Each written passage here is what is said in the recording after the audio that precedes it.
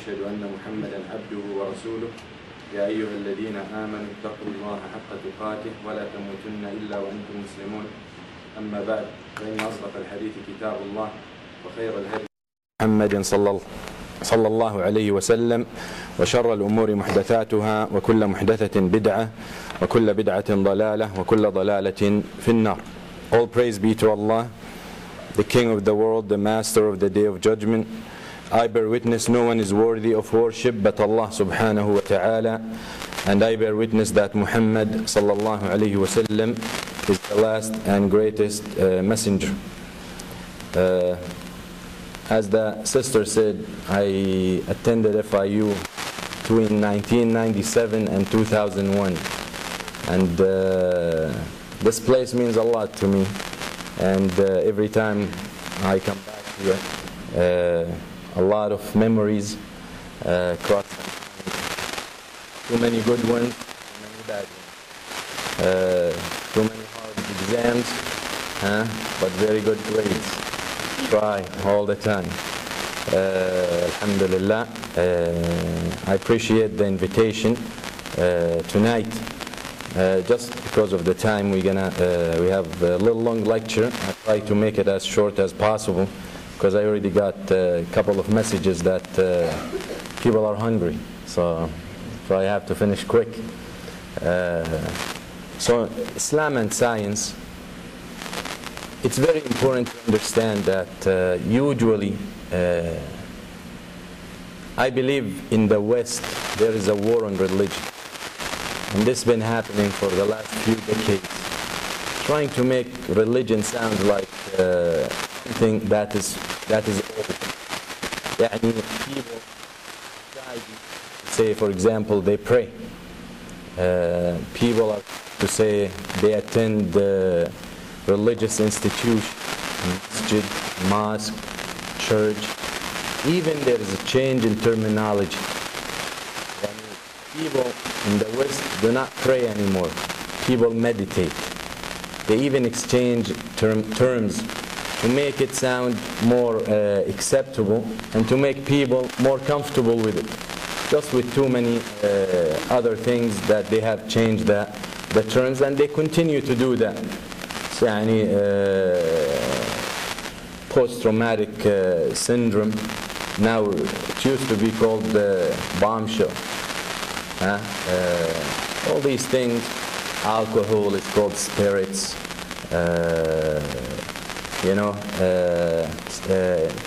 abortion is called family planning, stuff like that. And the religion, secular world, and that is what they identify themselves, making it sound like religion is a disease. The bottom line, religion is a disease, or religion is something personal, something that you practice in your house, you practice in your mosque, church, temple, synagogue, wherever. But outside, don't talk about that. Outside, on the streets, religion has no place. They make it sound religion is so backward. Religion does not address contemporary current issues. Religion doesn't have solution for our problems, which is something that they have proved over the years that they are wrong, because they didn't come up with an alternative. I mean, the alternative that they had come up with,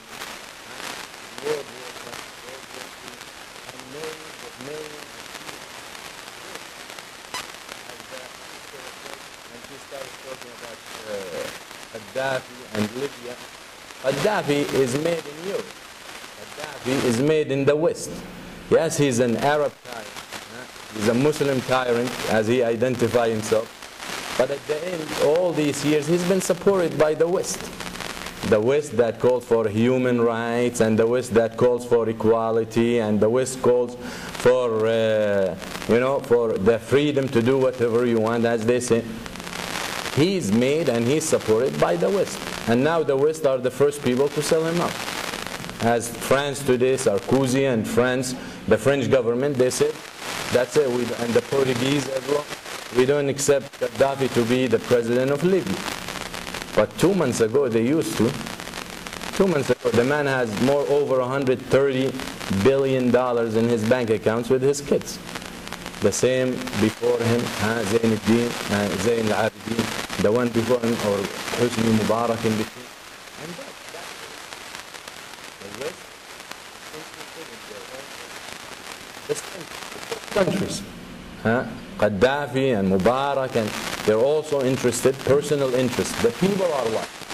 Whether the people, the majority of people, the mainstream in the West or in the East, people are lost. People are the ones who have to pay. People are the ones who had to deal with the consequences. People are the ones who suffer. And that is, I believe personally, that is when they decided to tell us and to convince people, where most people fell for it, that religion is not something good. Religion is an old style fashion. Today there are new stuff coming up. There are new stuff that you need to focus on. There is the iPhone, there is the iPad, there's technology, there is astronomy, which is all these things that religion has spoken about. All these things where the basis and the fundamentals, as I will show you and share with you, were established, discovered, invented by those who were religious, those who were attached to the religion, that made them excel and prosper, because they understood that the purpose in this life is not just to invent and discover and die. They understood that there is a reward for such things. If I can produce something beneficial to humanity, in addition to monetarily, in addition to fame, I will be pleasing my Creator. And that is the principle in this world, to benefit the world, to worship your name, but at the same time you don't forget that you have an obligation towards mankind. And as one of the thinkers, the Arab thinkers, as he said, Muslim thinkers, he said, إن لم تزد على الدنيا فأنت زيادة عليها. If you cannot contribute to the world, then you're nothing but extra addition on the world. Nah? You're just on the margin. You know, when you're on the margin, very small, usually you never study and you never look at. That is what people who cannot contribute. So, and he's a thinker who's a religious thinker. So the point is that religion doesn't tell you all you need to do is just sit in a place of worship, in a pulpit, and forget about the world. And we had something where the messenger, peace be upon him, has told about some group of people in a village that they were so disobedient to God. And they fought the messengers and they fought the message. So God ordered the angels to destroy them, destroy that village. So the angel said to God, but there is a righteous man amongst them, someone who's in his home always worshiping you, always pleasing you, always. He said, God, Allah subhanahu wa ta'ala said, with him you start. With him you start. Yani the strike. You strike him first because he has failed to fulfill his duties toward his community. He failed to fulfill his duty toward the people around him. He thought that as long as I'm okay, then I don't care what happens to the rest of the world. And that is against the mentality of Islam. Other religions, they can speak for themselves. But my religion, Islam, that is the mentality. If you look in a verse in the Quran that says, يَا أَيُّهَا الَّذِينَ كُنْتُمْ خَيْرَ أُمَّةٍ أُخْرِجَتْ لِلنَّاسِ. You are the best community, about the Muslims, brought forth to mankind. Now God did not leave it like that. So we do not, as Muslims, we do not come and say we are the best community because God said we are the best community. There is a conditional here. This is a conditional statement. You are the best community produced for mankind. So first, to be the best, you have to be a community. To be the best, you have to contribute to mankind. Then he says, تَأْمُرُونَ بِالْمَعْرُوفِ وَتَنْهَوْنَ عَنِ الْمُنْكَرِ وَتُؤْمِنُونَ بِاللَّهِ. You join good and you forbid evil and you believe in Allah. So it's not absolute preference just because you're Muslim. If you fail to do these things, then the problem is worse. Anyway, this is like a little introduction, just shifting, going back to the topic. Today I want to show that religion is not against science, especially Islam. Yes, there are religions that completely disconnect with science, even they fight science, and history is clear and has evidence on that, and the Church, the Catholic Church, has demonstrated that in the Middle Ages, and we know the wars and the Crusaders in the Muslim world. We know the Tatar and the Mughals when they attacked the East, coming from all the way to the East, the Far East, and they attacked the Muslim world. They both did the same thing, and that was burning books. They burned books. The Crusades in the Middle Ages burned books, burned libraries. When they invaded the Syria area, there is a library, Tarablus. They burned 3 million books. 3 million books. Look, in the Middle Ages, you have a library that has 3 million books in the Muslim world. And that was a baby, if I could use the term, baby library, compared to the library in Baghdad. At that point, Baghdad was the largest city in the world. 3 million people. You're talking about 1,000. There were 3 million people. When the Mughals attacked and conquered Baghdad, they wanted to go from one side of the river of Dijla to the other side. They were very barbaric, the Mughals. Okay? They had no advancement, they had no science, they had nothing. Their mission in life to spread havoc. That's what they did. They'll come to a town that is so advanced. And what they will do, they came to a town, all they did after they raped and after they killed and after they stole and after this and after that, they burned the city. The other city there was protected by a dam, they destroyed the dam so it drowned. So people after a while, they used to come pass by and say, in the past there was a city here. That's what they did. And that's what they did with the library of Baghdad. If the library of Tripoli or Tarablus had 3 million books, and it's a baby branch of the capital library, Baghdad, what they used to get from one side of the river to the other side, they brought the books in the library, the books, and they dumped them in the river. So the army can walk over the books to the other side, and they did. They did. Look how much knowledge. And this is not, people think, oh, that's only religious. Nah, it's not only religious knowledge. These libraries had sections. These libraries had medical sections. They had plants sections, animal sections, religious and theology. That's what they did. The river water changed color to black. The ink. Muslims didn't do that. The recent colonialism, the recent European crusades, when they conquered the East and the Muslim world in the last century, they were smarter. They stole the books. There is more historical Arabic literature written by Muslims. Manuscripts, original. There are more of those in European libraries than in the Muslim world. Now a Muslim researcher, when he wants to write a book, take it from manuscript, transfer it into a book, most of the time either he has to go and travel to Europe, to Madrid, to Paris, to Rome, to get access to those manuscripts. And now with technology he can order it over the net. They'll send him copies. More, and take it from me, more Muslim and Arabic manuscripts in the West than in the Muslim world. That's what they did. They were smarter and they developed. But always Muslim scientists had the religious flavor. A lot of scientists of in the West in the last century, a lot of them completely disconnected from the Creator, from religion.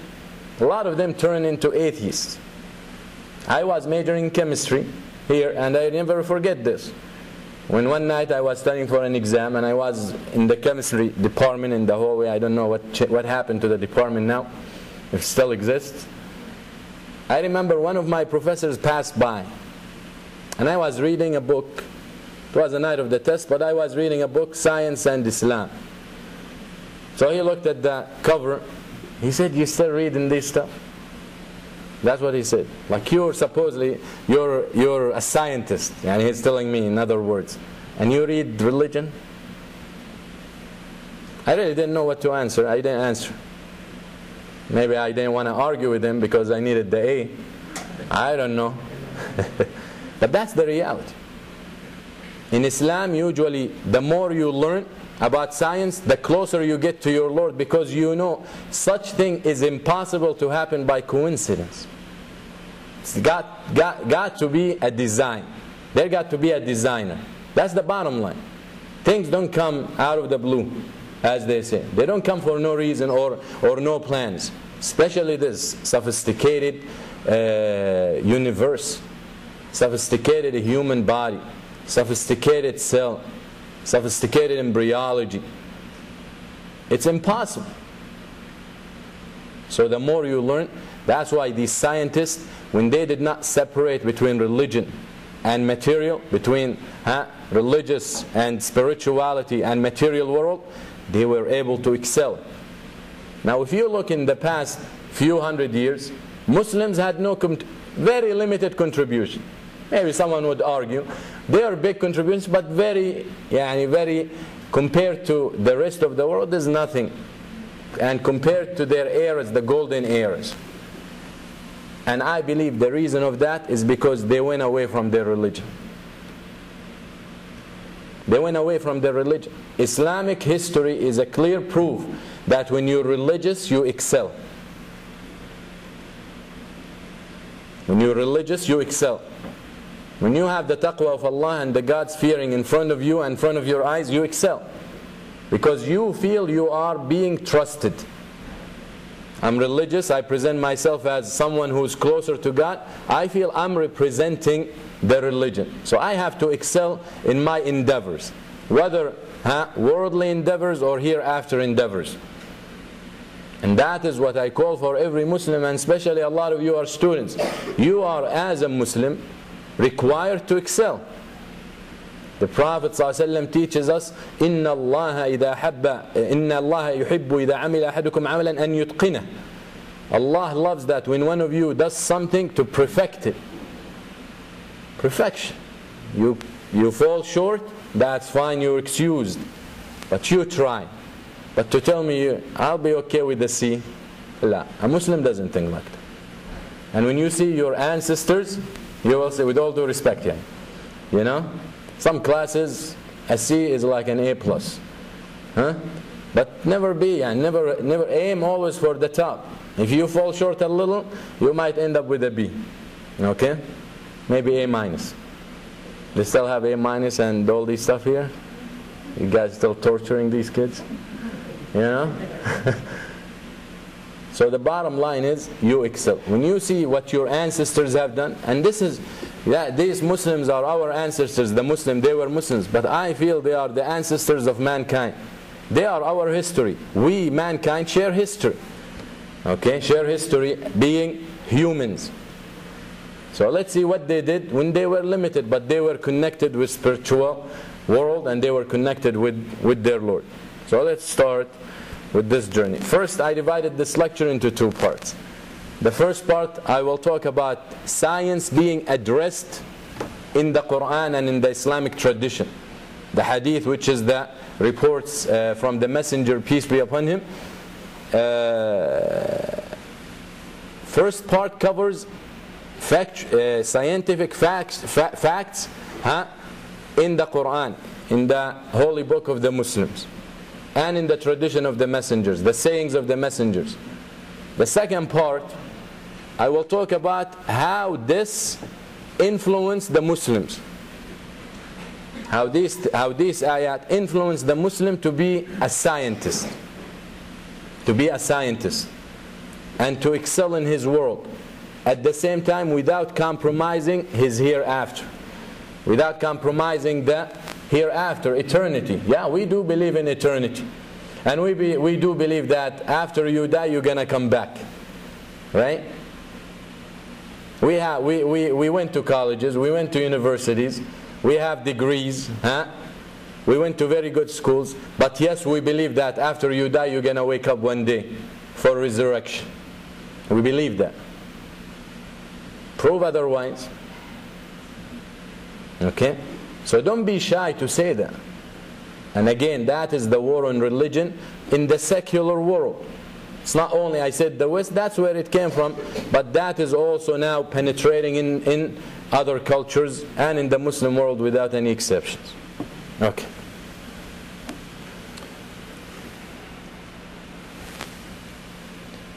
Changed? Okay. This is just the very first verse. We believe that Prophet Muhammad sallallahu alaihi wasallam used to be alone in a cave before the revelation came down to him. When the archangel Gabriel, Jibril alayhi salam, came down with the first verses in the Quran. The Quran is about 600 pages. Okay? The very first verse was revealed. The very first time Muhammad, peace be upon him, the Prophet, heard from Gabriel was read.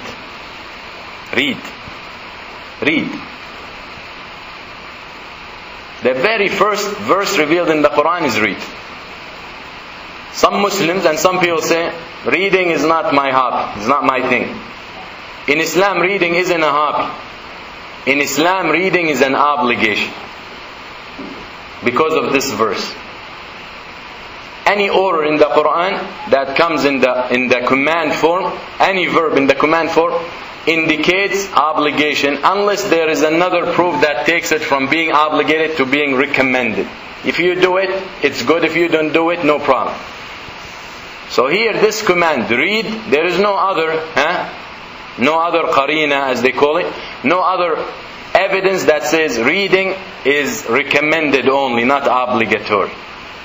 Even though this verse was revealed to a man who was illiterate. Prophet Muhammad could not read or write. Okay? But this is read to him and to his people after him. So you as a Muslim need to read, need to learn. An advice I give you from a heart that had to deal with this problems and wish if years can come back. And that is when I used to be a student here, all I read was the required text. I only read for class, for school. And I know that I didn't need to consume 4 years plus just to read academic books. I really wish that these years can come back so I can take advantage of the extra time that I used to have. So I used to read the book again, to read other stuff. But a lot of wishes don't come true. So my advice to you, if you're still a student, take advantage of the time. I believe you don't have to study 24/7 for organic chemistry, or for statistics, or for calculus. You can get away studying way less than that. You will still have a lot of time to study other stuff, to read other stuff outside. That's what will keep you doing, what will keep you going. Thanks God, alhamdulillah, I discovered that when I was in dental school. Okay? So I didn't spend too much time reading about how to do a root canal and how to do a filling and all that. Okay, I just did it.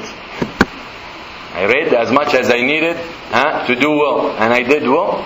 But at the same time, I was able to manage to learn something else. And I believe if you can do that in graduate level, you can do that in undergrad. So just focus and try to to do more than just the classes. Some people have 3 and 6 credits and that's all they do in the library. Very dedicated, studious. You don't need all that time. People different levels, I understand, but it brings something else on the table. That's what keeps life going. That's what makes it interesting. Okay? So that's an advice. I always give it wherever I go.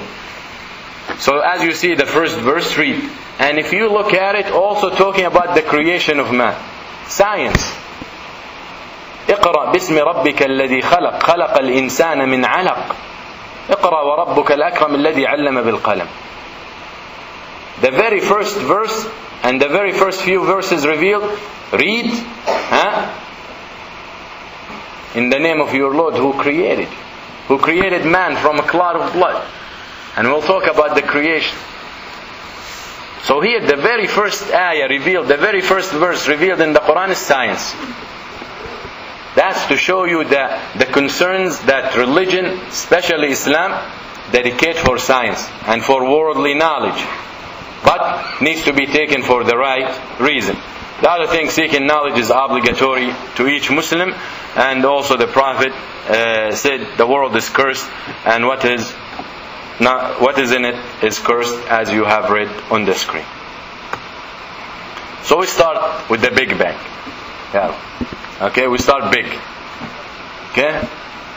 Allah subhanahu wa ta'ala says, have not those who disbelieve known that the heavens and the earth were joined together? Okay? That's in the Quran. 1400 years ago the Quran was revealed. 1400 years ago. Okay? Have they not seen that they were together? Of course they didn't see. If this thing happened millions of years ago, they didn't see. But the point is, Allah subhanahu wa ta'ala is giving a piece of information here. That the heavens and the earth were together. And then Allah subhanahu wa ta'ala parted them. And that is a scientific fact. That is a fact. Today is accepted as a fact that the heavens and the earth and the world, the sun as they say, the heavens and the earth were one piece, split. That's in the Quran, right there. In very clear letters. I have a lot of those, so we need to rush. Also Allah subhanahu wa ta'ala says, then He rose over towards the heaven when it was smoke. If you read the NASA in 1989, and it says, looking from the earth and the effect of clouds and pollutants in the lower layer of the earth's atmosphere, 10 light years away from the earth, the satellite seeing smoke, and they're saying it's the remnant of the Big Bang. When the earth, as they say, created by the Big Bang and all that. Now someone will say, but you said that nothing comes from coincidence. How are you talking about Big Bang? First, we're talking about the Big Bang as something that is planned and ordered by God. Look at it this way. Okay? Of course, we don't agree with everything with the Big Bang, but whatever agrees, because all this, at the end of the day, it's theories. Okay, they try to prove it. They cannot be 100% sure. We are sure. If it agrees with what's in the Quran, we're sure. This word, this Quran, 1400 years ago, revealed, still the same. No tampering, no change. Still the same Quran. You find in America is the same one you find in Libya. Even though he tried to create his own book. The Libyan, the green book he calls it. He wanted to rule the country with this book. But still, the people read Quran, they don't read the green book. Actually, one of the first things they destroy, a big monument for the green book. The same one in China. The Chinese Muslim read the same Quran. In Pakistan, non-Arab speaking country, every year there's 3,000 kids graduate from madrasa. Of course now madrasa, don't say madrasa in America. That's a problem. Obama went to a madrasa. Remember in the elections? Madrasa is a school. The very first schools, students go to the teacher to learn. 3,000 kids graduate every year in Pakistan alone after finishing memorizing the Quran. Memorizing 600 pages. They're 6 and 7 years old, memorize the Quran at that age. That's how God preserved His book. The Quran is not written at the time of the Prophet in a book and people start inheriting the same book years after years, generation. La. The Quran was inherited in the hearts of the people. There are people today who carries a chain. What is a chain? Called Senate. What's that? That is a chain that the student memorized the Quran from his teacher. And then he recited it back on him or to him. This teacher did the same thing with his teacher. And the teacher did the same thing with his teacher. All the way, a chain of connection all the way to the messenger, to the Prophet. Peace be upon him. All the way to the Prophet. That is how Islam was preserved. The Quran was preserved. That's how the tradition of the messenger was preserved. It wasn't preserved in books only. It was preserved in the hearts of the people.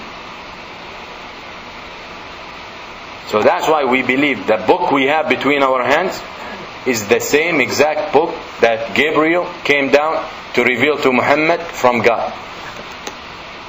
And anyone who says otherwise needs to show the proof. Come on. Okay? Very important. We challenge on that. Whereas a lot of other religions, there is annual changes, term changes to their books.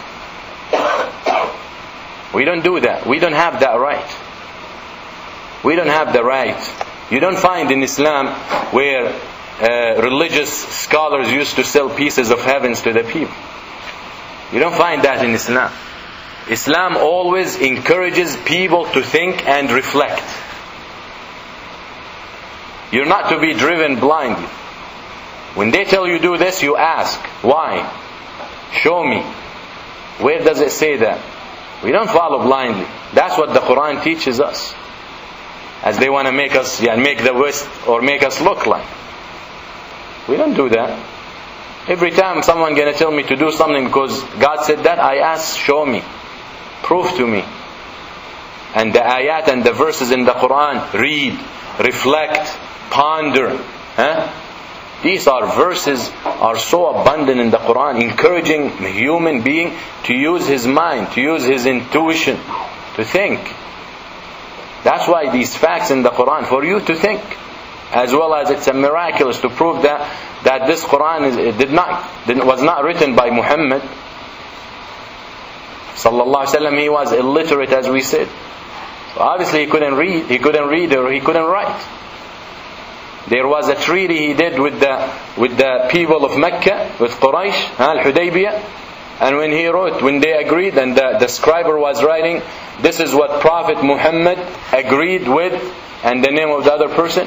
He said, the other person, the disbeliever, who did not believe in him, said, if I think you're a prophet, I would follow you, I won't fight you. Erase the prophet. So the scriber, who was Muslim, could not. How can I erase the prophet? There is a prophet. So the prophet told him, where does it say prophet? Show me, where does it say on the paper that's a prophet? On the leather, on the wood. So when the scribe Ali ibn Abi Talib radiallahu anh showed him the word, he erased it himself. He couldn't read or write. Proof. He did not come up with these things. So here, that's another thing.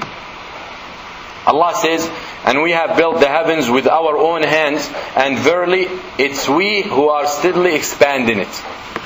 It's a fact today that the universe is expanding. These two pictures for galaxies,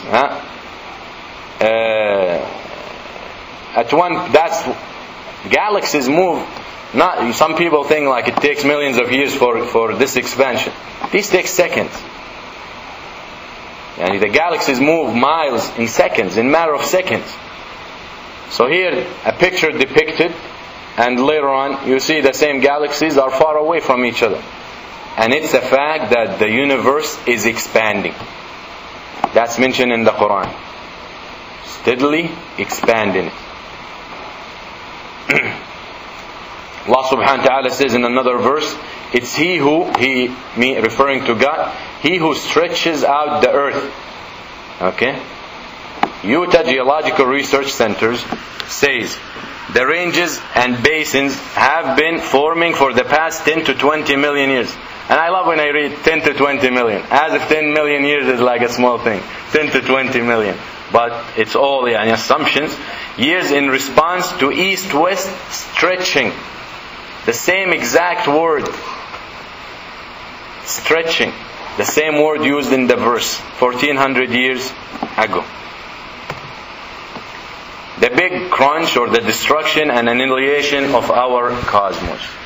I'm sorry, but it's going to come to an end. Okay? Allah says, and remember the day when we shall roll up the heavens like a scroll rolled up for books. As we began the first creation, we shall repeat it. Okay?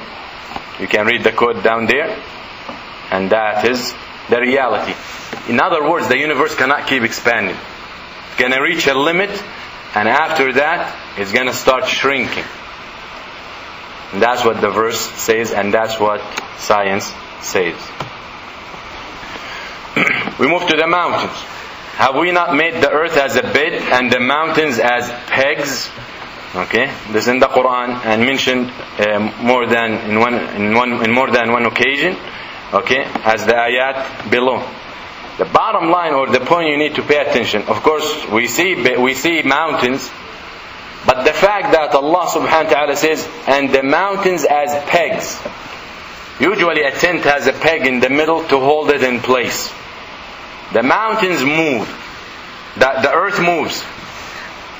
So to keep it stable, as a tradition of the Prophet ﷺ on the bottom, when Allah created the earth, its surface started to move and shake, and then Allah stabilized it by mountains. Mountains. Look at the image here. You can see a mountain on the surface of the earth, or the ocean, as you see the line there. That mountain has, if I could say, mirror image buried in the ground. Okay?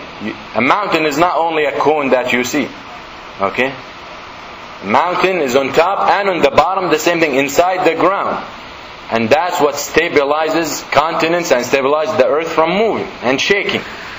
That is a geological fact in the Quran, as we say. And mountains as pegs. Of course, they use the terms in geology today for these pegs, roots. Mountain roots. Okay? But it's more accurate to call it pegs. Just how God called it. Because that's what the function of a peg. To keep something stable. The peg of a tent. Okay? If you know what a tent is. Okay. Here's another fact. And you will see the mountains and think them solid, but they shall pass away as the passing away of the clouds. The work of Allah, who perfected all things.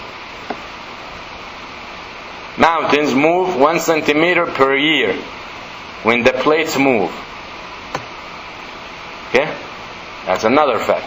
Mountains aren't stable because earth is in continuous motion, stretching, so mountains move along with it. That is in the Quran. Let's talk about oceans. Allah subhanahu wa ta'ala says, or the unbeliever state is like when someone is unbelieving or disbelieving, rejecting all these signs of God, is like the darkness in a deep sea. It's covered by waves, above which are waves, above which are clouds. Clouds, we all know the clouds. But Allah says in this verse, the ocean, the heart of the disbeliever, so dark, just like the darkness in the ocean, the waves, over these waves, other layers of waves. Obviously, to be able to see that, that's deep in the ocean. First, they didn't have submarines to go down and see that it's too dark. But the fact that today is the surface waves that we see on the surface of the ocean. When you see waves, when you go to the beach, you see waves. There is another layer of waves underneath. Okay, and that is what the picture shows. Internal waves. So you have the top ones, the external, the internal. So that is where the ayah says, covered by waves, above which are waves. That is science. That is the Quran talks about these things. These things to reflect. Okay? These things to believe. Let's talk about the rain. Have you not seen how God makes the clouds move gently? Then joins them together. Then makes them into a stack. And then you see the rain comes out of it. So this is the process how rain is made. If you look at it, if you look in the sky, when the clouds are scattered, there is no rain. It's sunny. When rain happens, you start seeing the clouds coming together. Someone will say, if we could see it today, they could see it then. But how could they see what's happening up there after they come together? So the term that the clouds move gently, have you seen a cloud running? Usually move slowly until they join. Then Allah says, didn't jump to say, didn't straight go say, and rain comes when the clouds come together. That's what we see. When clouds come together, that's what we teach little kids. When clouds come together, it rains. But Allah has different steps in between. So first they move gently, then they join. That's how clouds join. This is the most primitive image, but it's what I found. Okay? I didn't make it up. That's how clouds start joining. Then they start stacking. You see in the V, that is growing stage, that's stacking. They start stacking over each other. And then that's when you start having all these charges and all these negative and plus and party in there. And that's when it rains. Alright? Oceans. A lot of you go to the beach. You never think about this because the other beach is too far. Allah says, He has set free the two seas meeting together. Now pay attention to two seas. There is a barrier between them. They do not transgress. The Mediterranean and the Atlantic Ocean, two seas. And as you see, they join in Morocco. That's when the Mediterranean Sea, the water comes into the Atlantic. But if you look, the fact is, the water of the Atlantic doesn't mix with the other water because the density is different. Their density is different. So as you see with this image, okay, now these images are not drawn by Muslims. These images from books written by non-Muslims. This is science. And we will post this presentation on the website. So anyone who wants to take any piece of information and verify it, more than welcome. So the water doesn't mix because of the different density, salinity, all these characters of water. And Allah says, there is a barrier between them. Do not mix. There is a barrier. They don't mix. The two waters don't mix. Now remember I said those are two seas. Two seas. Is there a difference when a river water joins the sea water? You know the river water is sweet water. The sea water, you ever tasted, you were thirsty and you drank salt or sea water, it's salty. And you don't want to drink water from the Dead Sea. Because I did. I drowned in the Dead Sea that no one ever drowned in. The water is so heavy that you don't drown. But I drowned. Hasbi Allah. Alright? But I was rescued. And I drowned in the beach. Right on the shore. Allah subhanahu wa ta'ala, when He talks about the sweet water joining the salty water, is different. He doesn't only say barrier. He says, one who has set free the two kinds of water, one sweet and palatable, and the other salty and bitter. And He has made between them a barrier and a forbidden partition. So in addition, there's a barrier. They don't write mix together. There is a partition. If you look estuary, that's when sweet water meets fresh water with the rivers, meets the salty water with the sea. The water goes start changing density. To the point where the sweet water now, I guess, I don't really remember, but I think by osmosis and all that, the equilibrium, the water wants to be stable. So start little by little losing or getting more dense until it reaches, the sweet water reaches the density of the sea water. That region, of course I can't show you what I'm pointing, but that region, as you see the three different rectangles, that is a partition. It's not just one line which is a barrier. It's a partition. There's thickness there. Then the water becomes diluted or becomes salty until it reaches the same density. Okay, it becomes dense until it reaches. So there is a difference in description. When Allah talked about the two seas, He said only a barrier. When He talked about the sweet water and the salty water, He said a partition in addition to the barrier. And that is what science had shown. There is a difference. Let's talk about fossils. Allah says, they say, what when we are bones and crumbles or crumbled dust, will we then be raised up as a new creation?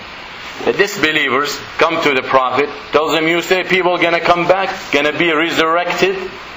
Yeah.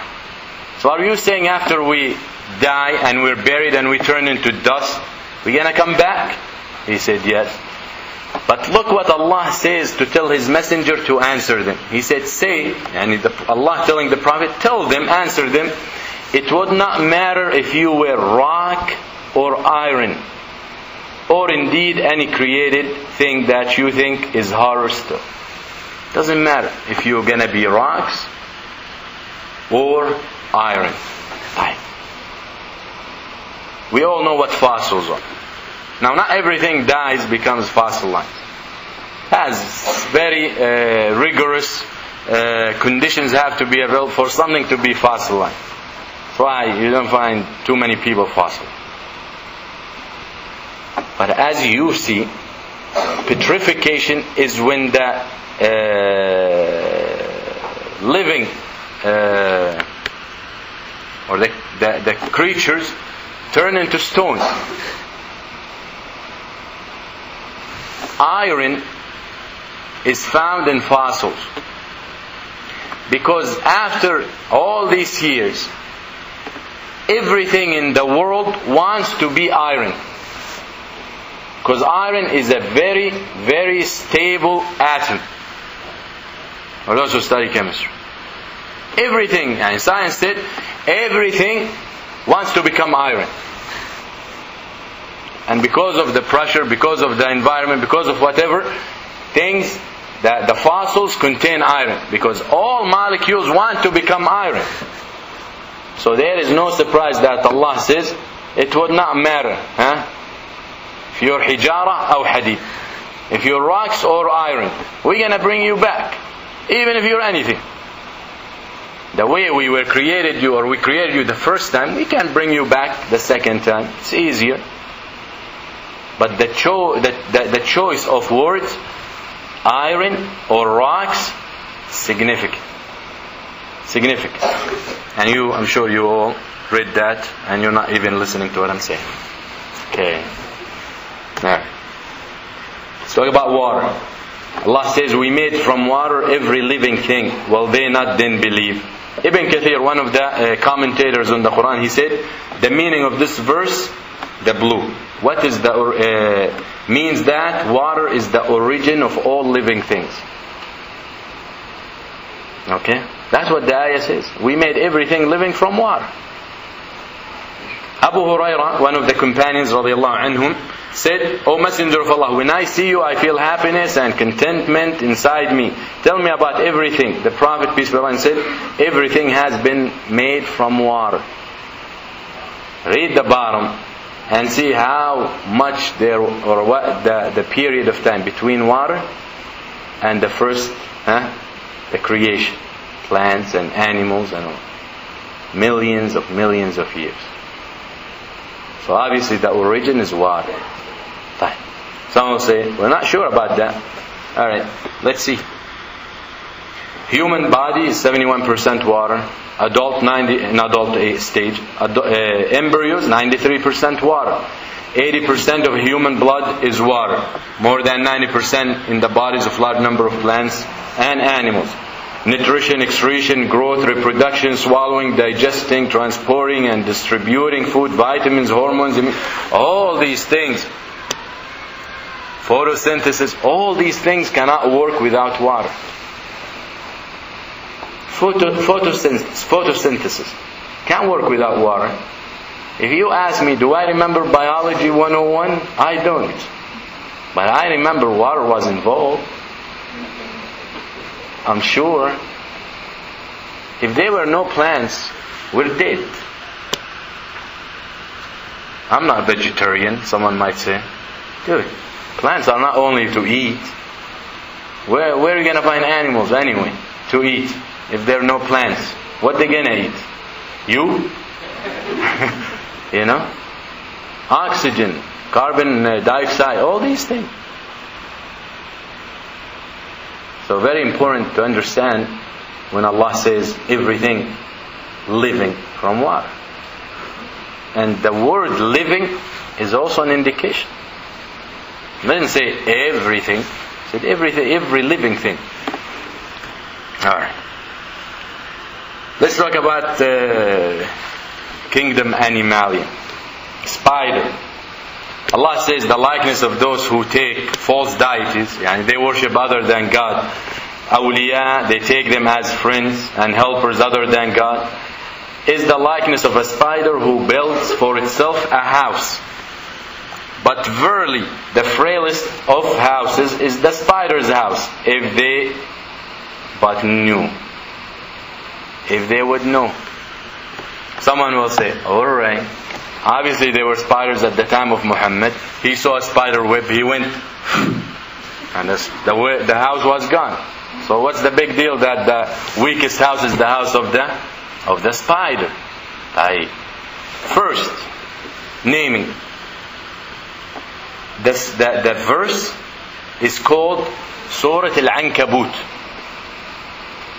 Al-Ankabut is a singular form for spider in Arabic. The Quran was revealed in Arabic. These translations of the meanings that all these verses I show you. There are other animals mentioned in the Quran, surahs and chapters called after that, but they're not called in the singular. For example, the ants, plural. The bees, plural. Nahl, in-naml. They didn't say an-nahla or an-namla. But when talked about al-ankabut, it didn't say anakib or ankabutat. It didn't say that. It said singular. And we know for sure that the female spider is so independent. Actually, is so vicious. Okay? So if one day you fight with your husband and he tells you you're an ankabut, you're a spider, that's very bad. That is why it's in the singular form. Ankabut, the name of the chapter. Didn't say spiders, it's a spider. Okay? Also, female spider is primarily the one that weaves the web. In the ayah, in this verse of the chapter, now this is not a whole chapter, this is just a verse in the chapter. It says in the Arabic, of course in English there is no spider, she spider and he spider. It's going to translate into spider. But in Arabic, وَإِنَّ أَوْهَنَ الْبُيُوتِ لَبَيْتِ الْعَنْكَبُوتِ. Okay? But when Allah talks about weaving the spider web or the house, Allah used the feminine. In Arabic there's feminine and there's masculine. Allah uses the feminine term for spider. اتخذت. اتخذت. The spider, she took. The verb اتخذت refers to a female. اتخذ refers to a male. But اتخذت, that sound at the end, that is a feminine, to indicate that the verb was done by a female. So in the verse it was used the female term. So the one in the verse, it says the one who builds the house, the female. Science proof. Now, don't go to your wife and say, why you want me to help in the house? The male spider helps the husband. Okay? He helps, but not too much. Actually, if you look at the life of the spiders, I think she's using him. Seriously. Abusing him. Okay? Now look at this. The web silk threads are very minute. Very thin. Actually, I think 1/4,000, I'm not sure. 1/4,000 of a hair. Human hair. That's how thick the silk. The threads. But similar thickness of a steel, the web or the silk, the thread of a silk is 3,000 times stronger than the same thickness of steel. Alright?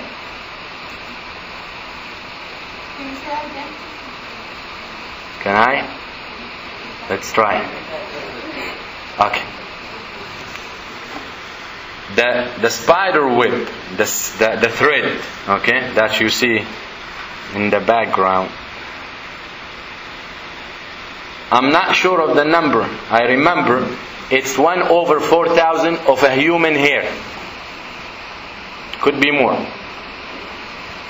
But if you take the same thickness of a steel, and you take a steel thread with the same thickness as a silk thread produced by a spider, then the spider thread is 3,000 times stronger than the steel thread. And I'm not repeating that again. Alright? Strong. Okay. Kevlar is the material, it's petroleum material. That's what they make. It's derivative from the silk. And it's bulletproof vest made out of it. That's why. Very strong. Bonus. Dysfunctional family. The spider family is so dysfunctional. First, as I said, the father is abused. Actually, he's only used for mating and helping in building the web. Just helping. Then after, and for hatching, I think. After that, he's done. Some spiders, as you know, kills them. Don't do that. It's illegal. But some spiders, females, end up killing the male. When the small, what they call spiderlings, when the small spiders, the baby spiders, come out, it becomes crowded. So they start fighting. They start fighting, the babies, the brothers and sisters start fighting. Most probably, I think the sisters will win. But they start fighting because it's limited space. And usually dysfunctional people, that's what they do. They make places crowded. They start fighting to make more space until they kill each other. And whoever survives, made it. They feed on the dead brothers and sisters. Okay? So بَأْسُهُمْ بَيْنَهُمْ شَدِيدٌ. They're always, there's too much hate and grudge and between them. That's why it's the weakest house. If you want to take it from that angle, forget about the physical strength. But from functional strength, it's also weak. Such family is called dysfunctional family. And then each one goes in their own, and they start the cycle again and again. She finds a guy, he finds a girl. Alright. Creation of man. You guys like spiders, huh? Allah subhanahu wa ta'ala, this verse here, you don't have to read, you can read it, talks about the creation of man. Embryology. These embryology steps only discovered in the 1950s. Okay, in the last century. But it's very important to pay attention to this. Now if you look, I colored some words thereafter, then. There's a reason. They both serve the function and then. Thereafter means then. That's what they teach us in writing. But in Arabic, thereafter, the word used, thumma, which means then. The word used for then, that translated differently, is fa. Fa also means then. But the difference between thumma and fa is thumma, it happens but takes a while. Fa, it happens then, but in very short period, right away. Alright? So let's see why these different proposition, if you call it, were used. Extract of clay.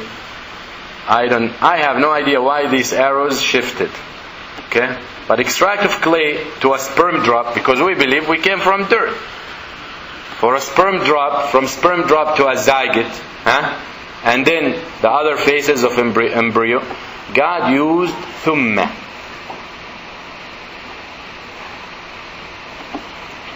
Which is then, but there is a time. And then is, it is going to take some time.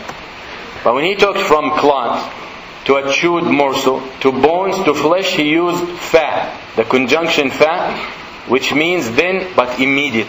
It didn't take too long of a period to go from one step to the other. Previously, it took long to go from clay to sperm. It takes too long to go from sperm to zygote. And then the next step, which is the clot. Let's see.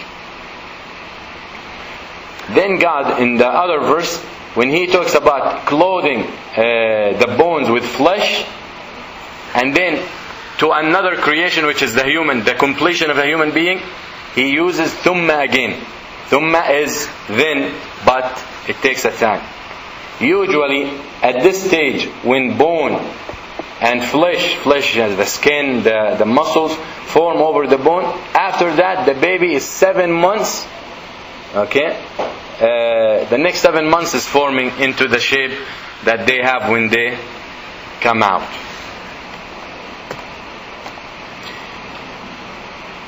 Thumma was used for that, not fa. We said thumma is then, but over a long period of time. Let's see.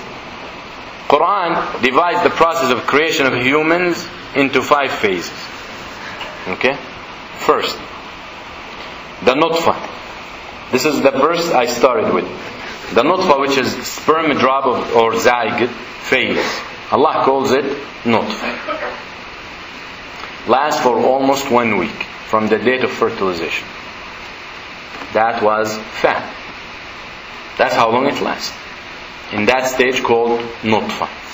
The next stage, the clot, which we will talk about the meaning of the word. But at this point, this blastula, as they call it, attaches to the uterus, the wall of the uterus. Attaches and starts sucking blood for nutrition. Now in the past, before science, they used to believe that human beings are formed from the menstruation blood. Because when a woman gets pregnant, no more periods, so they thought the blood forms these. But obviously the Quran said no. Okay? So here you see that, the clot. That's 2 to 3 weeks. Then Allah says, the next step is the mudghah, chewed up morsel. That's the exact translation of the terms used in the Quran. starts approximately on the 26 days after fertilization. If you read, the somites are these, if you see the backbone, these segments are called the somite. Then the bones creation and covering with flesh. That's 4th week till the 8th week. Okay, the most active process of this phase reaches its climax by the end of 6th week, 42nd day, when the cartilaginous bone starts to develop. Words are hard. Okay. Now remember these numbers. Okay. By the end of the 8th week, the embryo's length reaches 30 millimeters. The skeleton becomes fully developed and covered with flesh. The internal organs are almost developed. Embryo undergoes the fetus phase that starts as the beginning of the 8th week and ends with the delivery process. That's when the term thumma was used. The longest phase during pregnancy, which is the 7th month, the development. The conjunction thumma was used. But with the other phases, the nutfa, the clot, the mudgha, all that was fat. Because it was short period of time, a week, 2 weeks, few weeks. But the last phase was used thumma. The Prophet, peace be upon him, said, this hadith 1400 years ago. When 42 nights passed by the nutfa, or sperm drop, that sperm that is in the womb now, Allah sends an angel and gives the embryo the shape. Then He creates his sense of hearing, sense of sight, his bones, his flesh, his skins, and then says, my Lord, will he be male or female? The angels will ask. And your Lord decides as He desires, and the angel then puts down that also. After 42 days. It's worth mentioning that the gonads were found to develop at the 5th week, and during this undistinguishable stage, an embryo has the potential to develop into either a male or female. The gonads do not begin to attain sexual characteristic until the 7th week, 42 days. That's what the hadith said.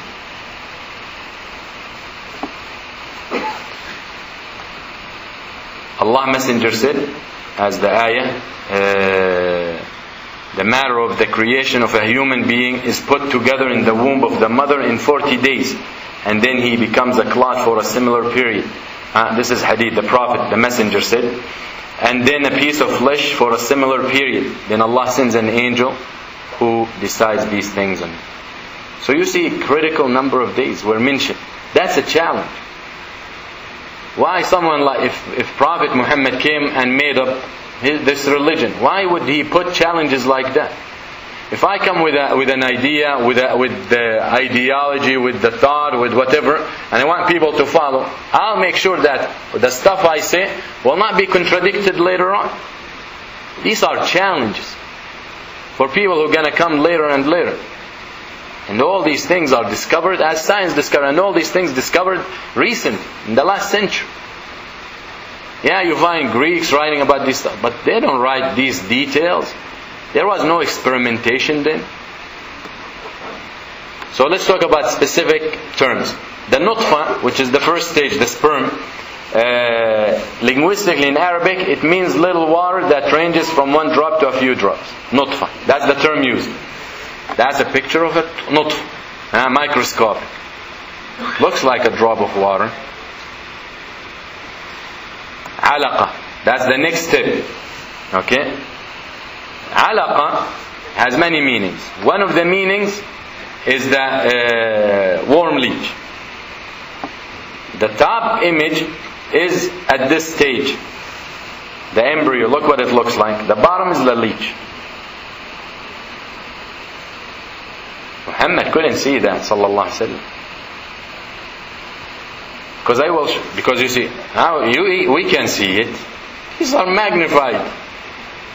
But I'm going to show you what it looks like in the womb.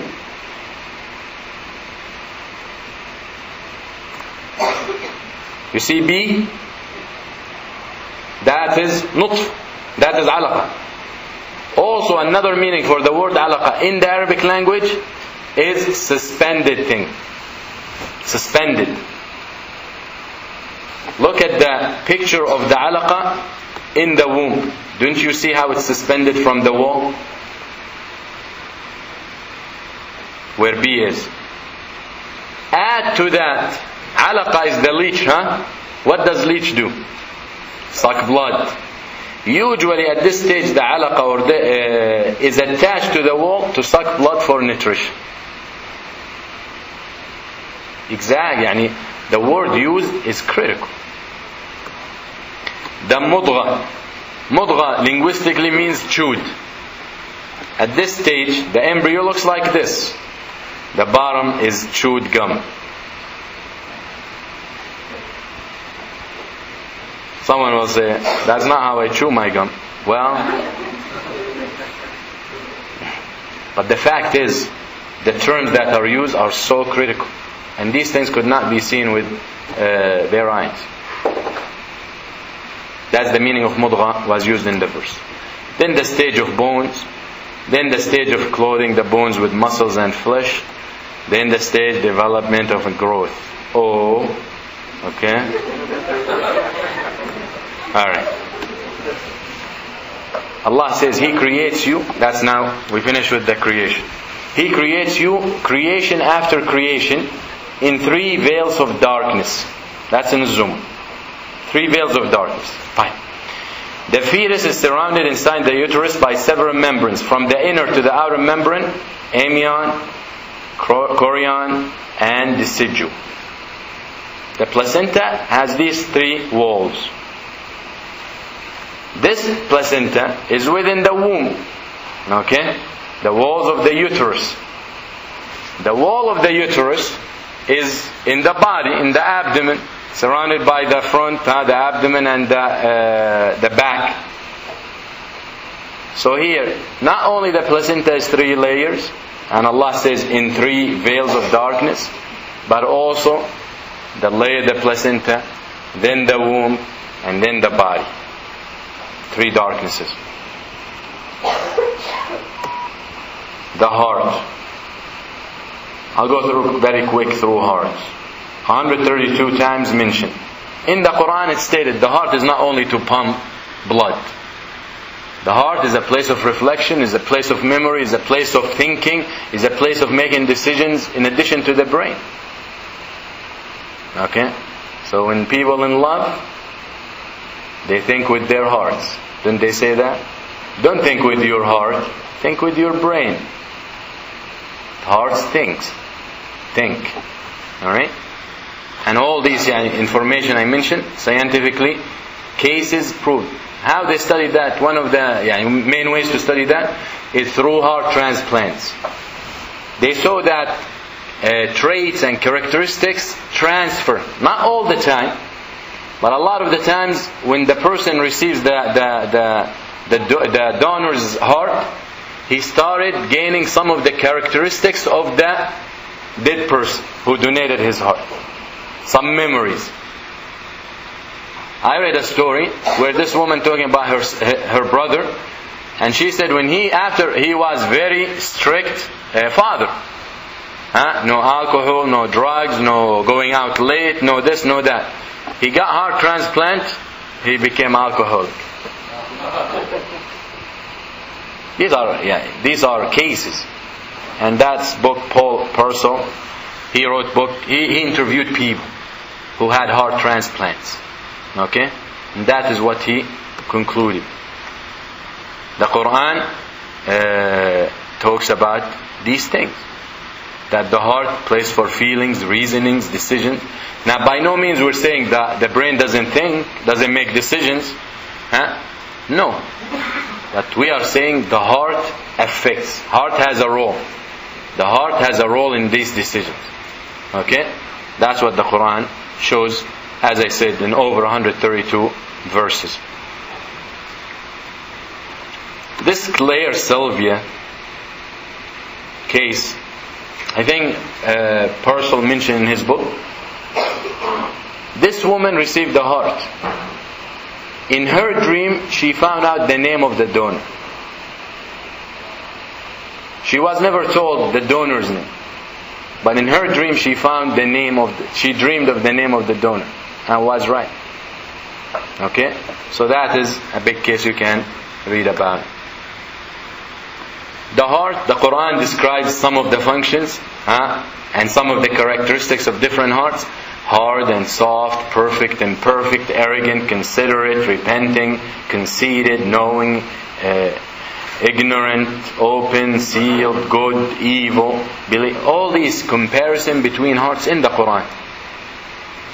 Okay? Heart is important. Every man has 360 joint bones. The Prophet ﷺ said everyone has been created with 360 joints.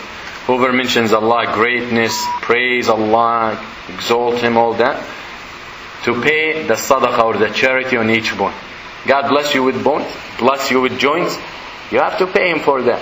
So when you say Allahu Akbar, you say La ilaha illallah, praise be to Allah, that is charity for a joint.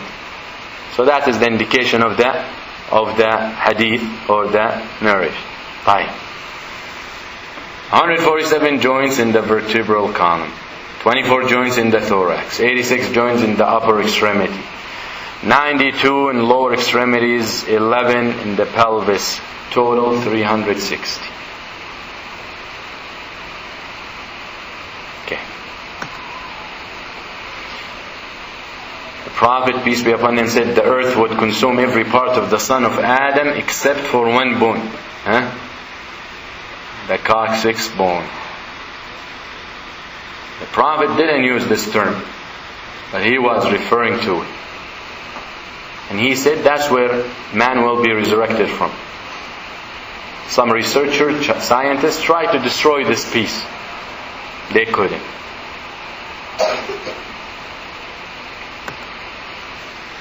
Allah says, and we brought down iron, wherein is mighty power. Like you can use iron for mighty stuff, as well as many benefits for mankind. 1/3 of the earth is iron. The mass of the earth, 1/3 is iron. That is 6,000 million tons. Very close to the budget deficit. Okay?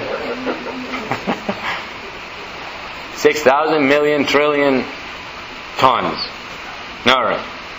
How iron form? Iron needs a lot of energy to form. Billions of degrees. It's impossible for iron to form on earth. There is no enough energy for iron's molecules to form. You know the changes in protons and neutrons and all that makes new substances. And as we said before, everything wants to be iron. So stars, when they start in the out galaxies and all that, when they start burning, because they die, but they burn themselves so much into nova and supernovas, they burn so much, they produce a lot of energy that at the end they turn into a stable iron. The verse used says, we brought down iron. We sent down iron. Anzalna. Anzalna means to bring down, which is a clear evidence that iron wasn't made on earth. Okay? Because there is no, if 1/3 of the earth is iron, it's impossible that it was made here. It got to have come from somewhere else. And that is what the verse says. Anzalna. We brought down. It doesn't say we created. It doesn't say we have it in the... We send it down. From where? That is a fact. 1400 years ago. I give you bonus for iron, and this is not going. Okay. Iron, the atomic weight is 56. The atomic number is 26. The chapter number, there is a chapter in the Quran called the iron. The chapter number is 57, which is an isotope of iron. You guys know what isotopes and all that. Same number of protons, different number of neutrons. And you forget on the exam day? Alright. The chapter number is 57. The Basmala, Bismillah. If you count that as an ayah, then the number of the verse is 26. Which is the atomic number for iron.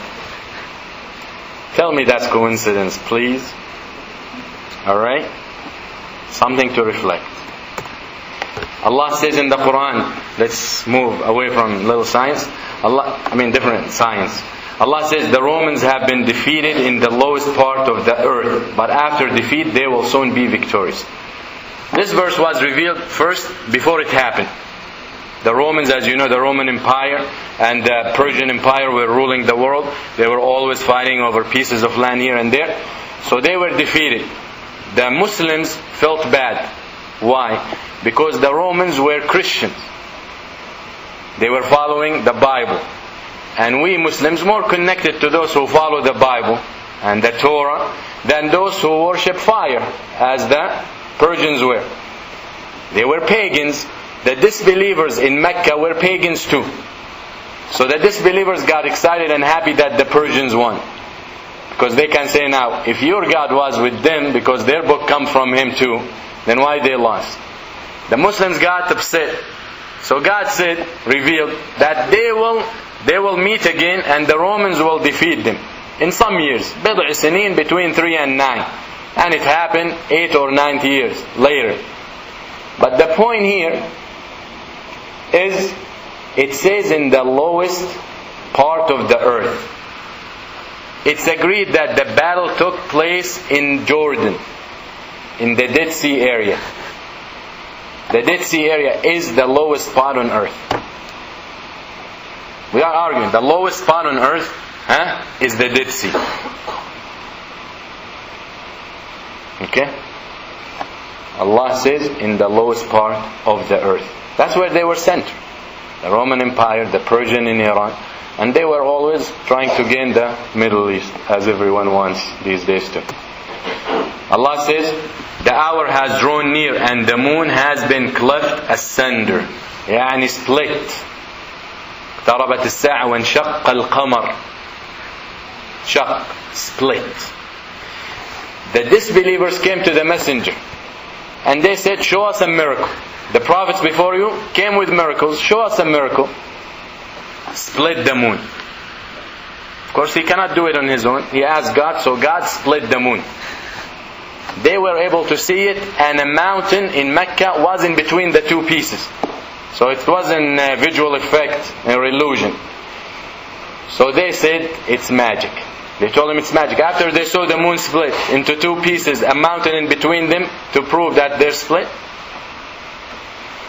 Few days later, when travelers who were in the middle of the desert reached Mecca, they went to them and they asked them, did you see something strange a few nights ago? They said, yeah, we saw the moon splitting. Usually visual effect or magic only affect the people around you. It doesn't affect people two countries away or 2 days away. The new pictures of the moon shows there is a line that goes circumferentially all around the moon, just like this you see. And Dr. Muhammad Hassan here can tell you more about this. But the fact is, there is talk now that the moon did split. And this line indicates that. Call NASA. The Quran said it. Alright, I'm almost done. Numbers. So now we're going to finish with the science. Just some numbers in the Quran. 600 pages. Reveal the different instances over 23 years. So here, 7 heavens in the Quran mentioned 7 times. The creation of heavens mentioned 7 times as well. Day is repeated in the Quran 365 times. Go read, count. Days. Now day in singular form 365. Days in the Quran. In Arabic there is plural and there is dual. Okay? So there is a term for 2 and there is a term for 3 and up. In English only singular and plural. 2 people are plural. In Arabic no, there is 1, there is singular, dual and plural. The dual and the plural in the Quran is mentioned 30 times. Number of days in a month. Okay? Month in the Quran mentioned 12 times. Plant and tree is the same, 26 times. Dunya, which is the world we live in. Akhirah, which is the hereafter, mentioned the same number of times. Satan, yes, we believe in Satan, is used in the Quran 88 times. Angels use the same thing. Word faith and word infidelity mentioned the same number of times. Paradise and hell mentioned the same number of times. Reward and action the same time. You want to get an A, you study. That's reward and action. Love and obedience mentioned the same time, the same number of times. Love is one of the fundamentals of obedience, of ibadah, of worship. If you don't love, I don't care. You don't obey. The word man, equality, they talk about Muslims and Muslims mistreat their wives and their women and all that. We're tired of that talk. They are the ones who take care of their women. They're very nice to their women. Okay? Just read billboards. The words man and woman mention the same number, 23 times. Man is mentioned 23 times. Woman mentioned 23 times. Who's taking biology? How many chromosomes from the man? 23. How many chromosomes from the woman? 23. 46 in total. The same number mentioned in the Quran for each one. Well, that's just a conclusion. Numbers. Soil, turab, 17. Drop of sperm, nutfa. Now you all know what that means. 12. Alaqa, 6. Half-formed lump of flesh, mudghah, the chewed thing, 3. Bone, 15. Flesh, 12. Total, 65. These are the stages that a human being goes through to be formed. The number they're mentioned in the Quran, the total, is the same number of a human being mentioned in the Quran. Cool. One more, numbers. When my wife saw this, she said, no, it should be number. I said, I leave it numbers. Okay? I'm going to act like a she spider now. In the Quran, the word land appears 13 times.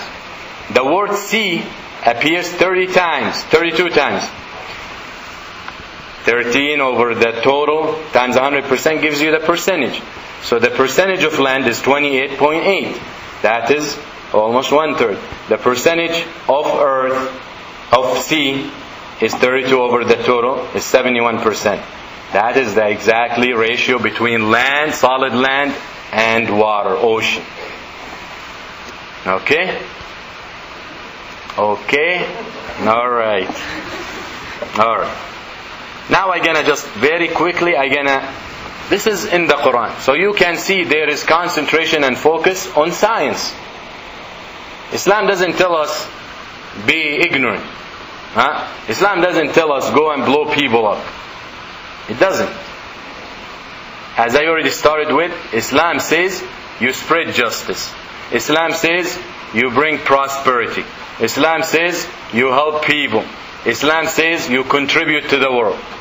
That's what it says.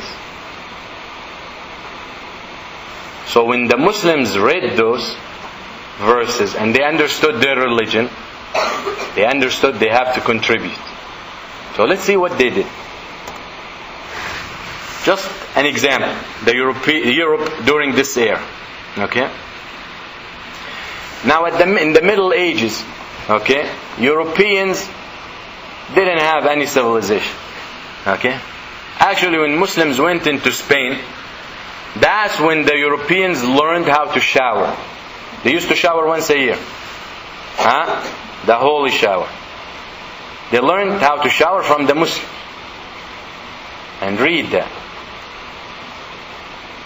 As I said, the Crusades, when they invaded the Muslim world, they burned the books. They didn't want knowledge. They didn't want science. One French thinker, I forgot his name, but he said, I wish if France or Paris was to be occupied by the Arabs. He's referring to the Muslims in Al-Andalus, in Spain. And the other said, Europe in these ages, in this age, in the Middle Ages, Europe cannot be even a neighborhood in the Muslim world. When they saw what happened in Spain, go and see what Muslims did in Muslim Spain and Muslim Portugal. The Muslims reached 70 miles away from Paris. Muslims built. Usually when people conquer, they destroy. Muslims built. buildings and fountains and palaces and libraries and this and that. When they built the library in Al-Andalus, in Al-Hamra, the king of England sends to the Muslim Khalifa in Spain. He tells him, he's asking the permission if he can send few British English men to study in the library. And then at the end he signs, he signs what? Your servant, the king of England. That's what Muslims did. They built.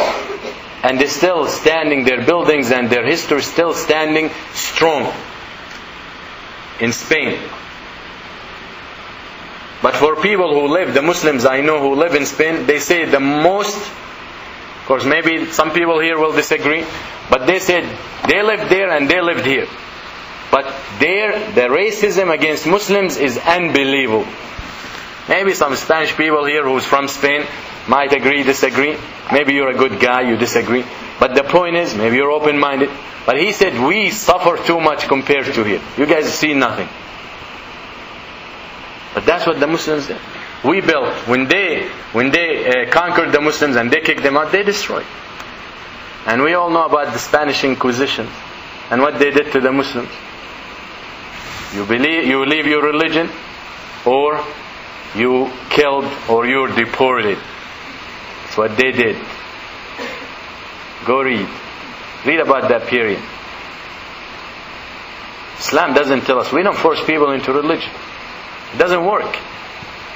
The heart, we talked about the heart, is a place of faith. How can you force a heart to believe? Maybe you can force a physical, but the heart, how can you force? You don't have access to it. Very important. So here the Europeans, that's what they did. When Bruno talked about the circular, or the earth is rounded, they burned him in the public square. You know why they burned him?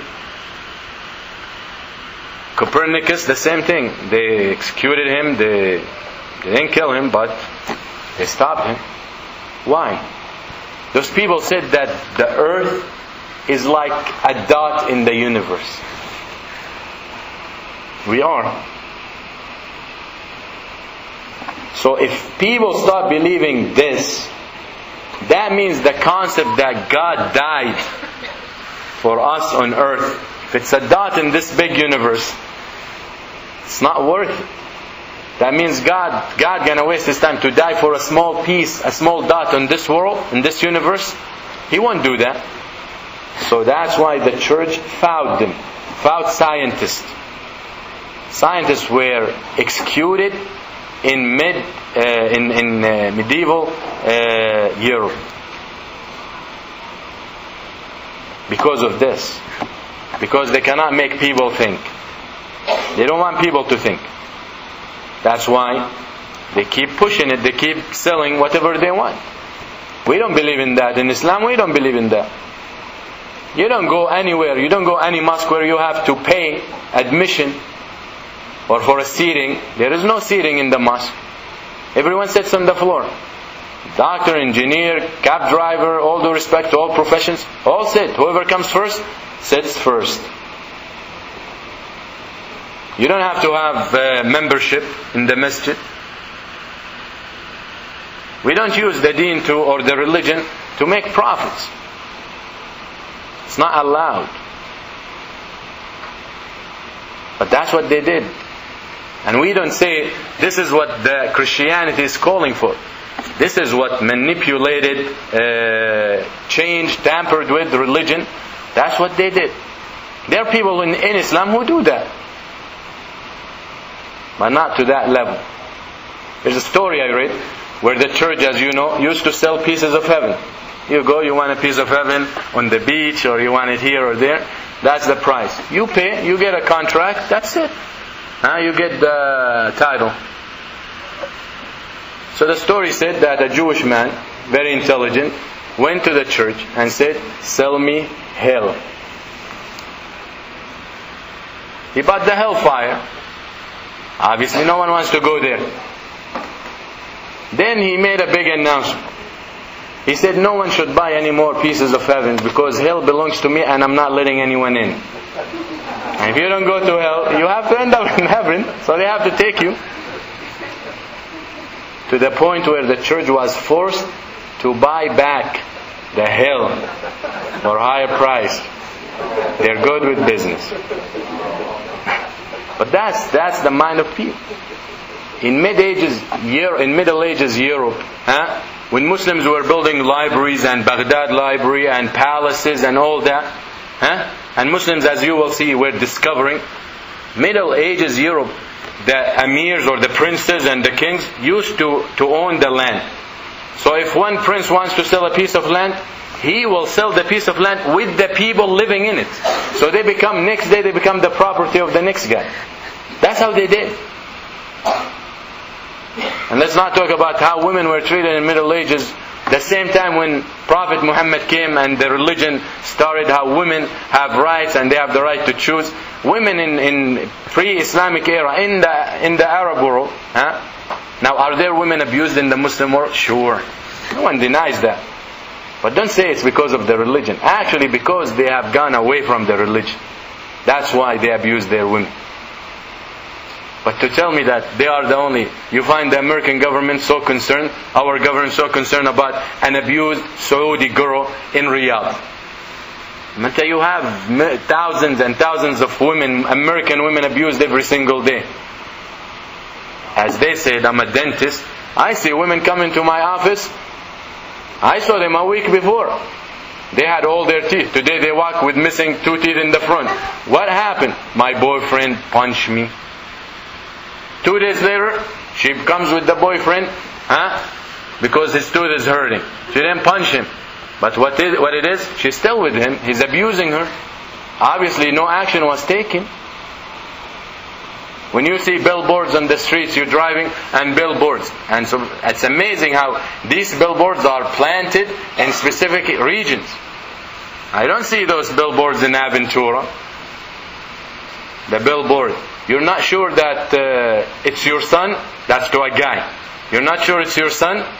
Then this test will tell you if the guy you've been raising is your child. DNA testing for the guy. Now you can do it at home. $40. CVS. Why? Why you're not sure of your child? The other billboard. You're pregnant? Don't worry about it. We'll take care of you. Don't be stressed. How you're solving a problem here? I have patients, kids, 12 years old, pregnant, in my clinic. I have 15 years old already with 2 children.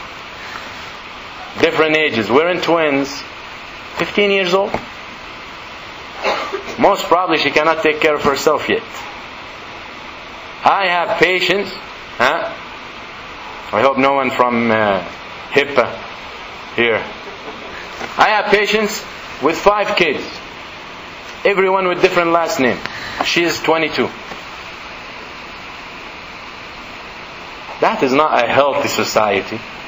We got problems in here that we are so worried about the girl in Riyadh. Let them deal with their own problems.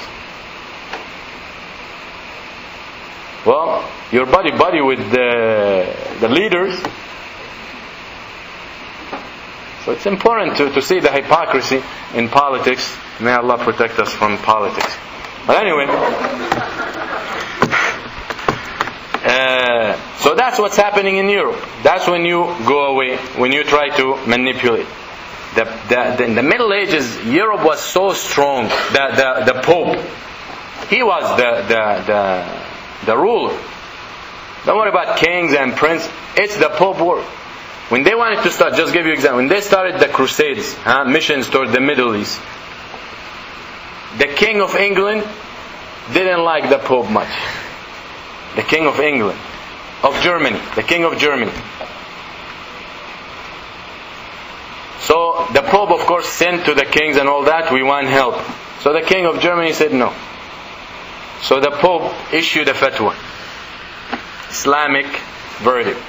He said the King of Germany will never enter heaven. The Pope. For us Muslims, no one has that right to say that. Only God. The German king didn't care, but his advisor told him, people gonna go against you. Because people are also so numb with the Pope and the Church. Your people are going to revolt. Few days and they're going to kill you. You better repent. You know what he did? The Pope in Rome, the King of Germany in Germany, he walked barefooted from Germany to Rome. When he reached the church, 3 days raining, and the Pope would not open for him. For 3 days, he's standing under the rain. Until the Pope opened, and he went and he kissed his hand or his foot or whatever. And then he forgave him. That's here. That's the Dark Ages. You hear Dark Ages? That's the Dark Ages. So let's see what Muslims were doing at that time. Optics. Hassan ibn al-Haytham. Okay? Let's read. Kitab al-Manadir. That's a book he wrote. Main reference in this science until the 17th century in Europe. He specifically described the state of light's ray refraction. When the light hit water, some of it reflects, some of it refracts, some of it goes from different densities. He talked about that. Experiments. Ptolemy claimed that the way we see things is because there is light coming out of our eyes and we're able to see things. He proved that this is wrong. The light is reflected from things toward our eye. That's why we see these things. It's easy to prove that. If you're in a dark room, you can't see anything. If there was light coming out of your eyes, you will be able to see. Okay? But he proved that what was believed to be, that it's not the case. He showed that vision happens when rays are reflected off the object, which is light comes from the object. Not necessarily intrinsic, it's reflected. He also say if we have two eyes, why we don't have double vision? When we look at things, why I don't see you twice? Because each eye. So he proved that these images, my eye sees two images, but in the retina inside of my head, in the socket, it gets joined together. Okay? And actually that put the foundation for stereoscope. Who knows what stereoscope? Go ahead. Okay. It's alright. I think you study too much biology, man. Okay. Study some physics. Stereoscope is 3D imaging. The 3Ds. When you see today they tell you 3D, buy a TV, 3Ds, go to a movie, 3Ds. That's what it is. The glasses you wear are put at different, there's a term, I don't know what that is, but different calibration, let's say. So when you see things, the way when they reach the retina, they reach late. So you start seeing things more in depth. Okay? More in depth. That's what a stereoscope is. Okay? So 3Ds, TV, all that come from this. Him saying that we see things because they join, they get matched, the images in the retina. That's why we don't have double vision, even though we have double eyes. Okay? The last thing I read was about 3Ds, TVs, that sometimes they lead to suicide. So don't buy it. They do. How? I don't know. The study of the eye. He dissected the eye. Okay? Because, if you think about it, going back to 3D, analytical, I did take analytical chemistry. Your retina is used to see one thing matched. So now you're manipulating, you're altering with the nature of the retina. That's what happens. Every time we alter nature, we suffer. When they started to feed, to make cows fat, they fed them meat. We ended up with crazy cows. That's what it is. Whenever you go against nature, against the creation of Allah, against the design, you suffer. Whenever you think you can outsmart the system, you suffer. So he dissected, that's why I think, he dissected the eye. Literally, and he gave it names which are still used today. You never see this in books, in curriculum, even in Wikipedia. You never see these things. Al-Qarniya, cornea. Qarniya is an Arabic word, means horn. Qarniya, you know, qarniya is like very thick, very thin layer, translucent layer, covers the eyeball. Why would they call it horn? We know the animal's horn is so hard. Actually, if you take it out and you try to cut it, you suffer. It's very difficult to cut. It's very fragile, but very strong, very tenacious. So he called it al-qaraniya, which is referring to a horn, the animal's horn, a bull horn or what, anything. Then other retina, shabakiya. Shabakiya, what's the shabaka in Arabic? What does that mean? Shabaka. Net. What's retina? Retina is Latin for net. Net, the net, the fishing net, that's called net. In Arabic it's called shabak, shabakiya. Translated, we study, there is retina. Retina is Latin for net. Same exact translation of his word. As-sa'il az-zujaj, the virtuous humor, literal translation of the Arabic. Aqueous humor, sa'il al-mal, literal translation. He dissected the eye. With this, you know. First suggest using camera obscura. All these cameras we have, he suggested, he came up with that dark room. In the dark room you have a box, you bought a candle. We study all that in physics. If the candle is in the focal point or far. Remember we had to draw in the exam? Something upside down. And then when he tells you why it's not upside down, you just flip the page, the paper, the exam paper, you tell him here, it's upside down. Okay? That's what it is. He talked about it. He talked that images will be inverted. Okay? Camera obscura. He talked about that. He preceded Leonardo da Vinci, Della Porta, 500 years before them. We don't hear his name. When we talk about optics, we hear their names. Look, he wrote his book, Al-Manadir, in 400 Hijr, in 1021. 1021. That's 1,000 years ago. 2011, 990 years ago. Giving you dissection of the eye. Chemistry. Will Durant, historian, non-Muslim. Chemistry as a science was almost created by the Muslims. Khalas.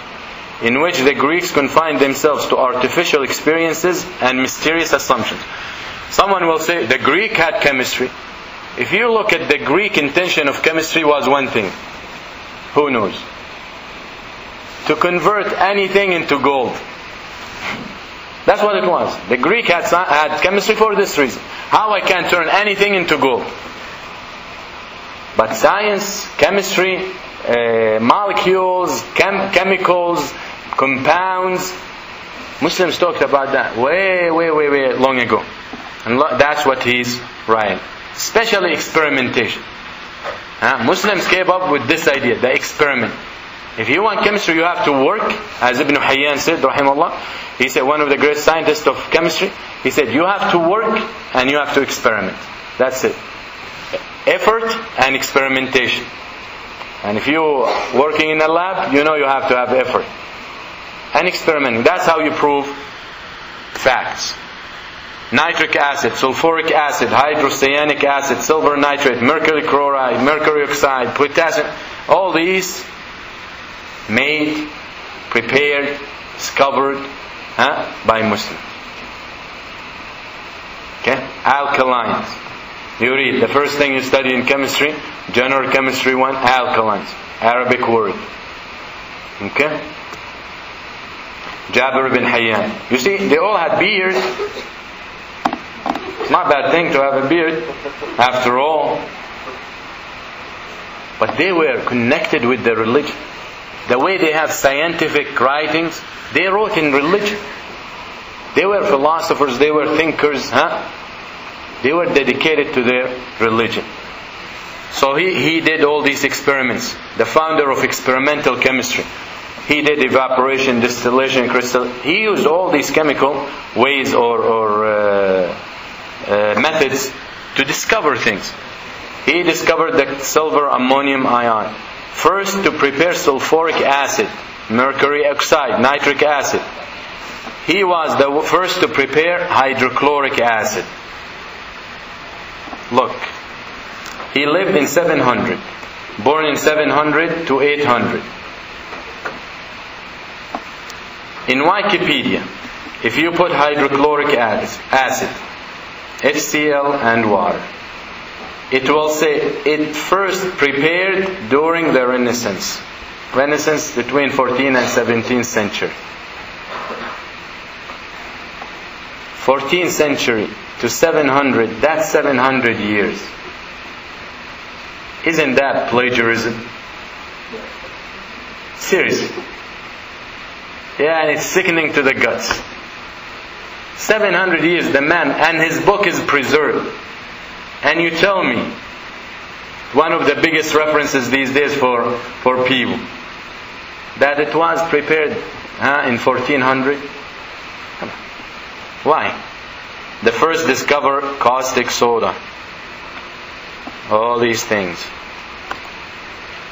We're still with Jabir. He had a sensitive balance. He can weigh 1/100 of a pound. A balance. Okay?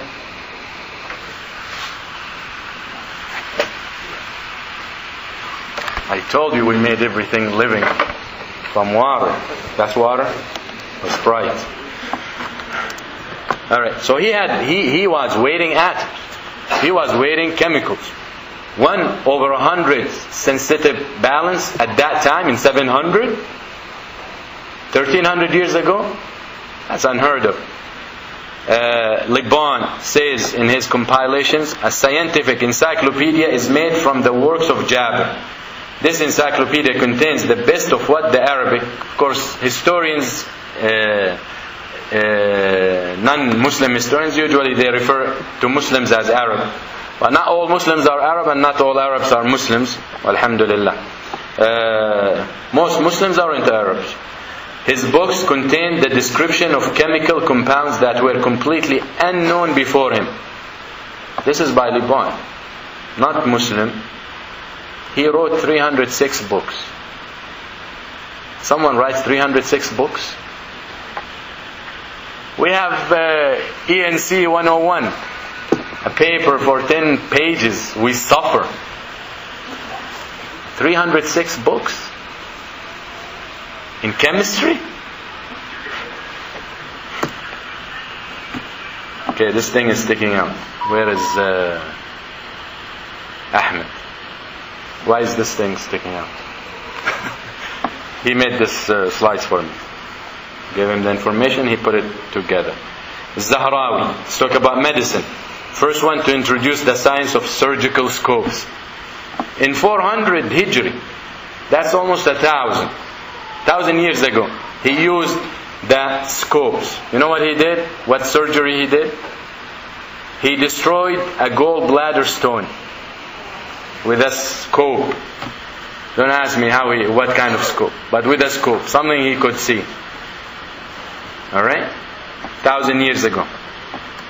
His book, Tasrif, is regarded as an integrated medical encyclopedia for surgery in Europe till the 16th century. Look some of his work. These are medical instruments. He drew them in his books. More than over 200 instruments. The foundations of instruments in medicine, based on these things. I think this looks like what? Organologist Hiller, organologists like people specialists in instruments, musical instruments and all that. All European surgeons who appeared after the 14th century relied on this science, the science of Zahrawi. Books. Copy of the in color too. Alright? They actually, Jabir bin Hayyan discovered the dyes into glass and all that permanent dyes. He discovered that. That's another translation of his book. Okay, very quick. Avicenna, Ibn Sina. Look when he lived, 428 after Hijrah. That's also about 1,000. Okay? Hookworm. How can you see a hookworm without microscope? He talked about it.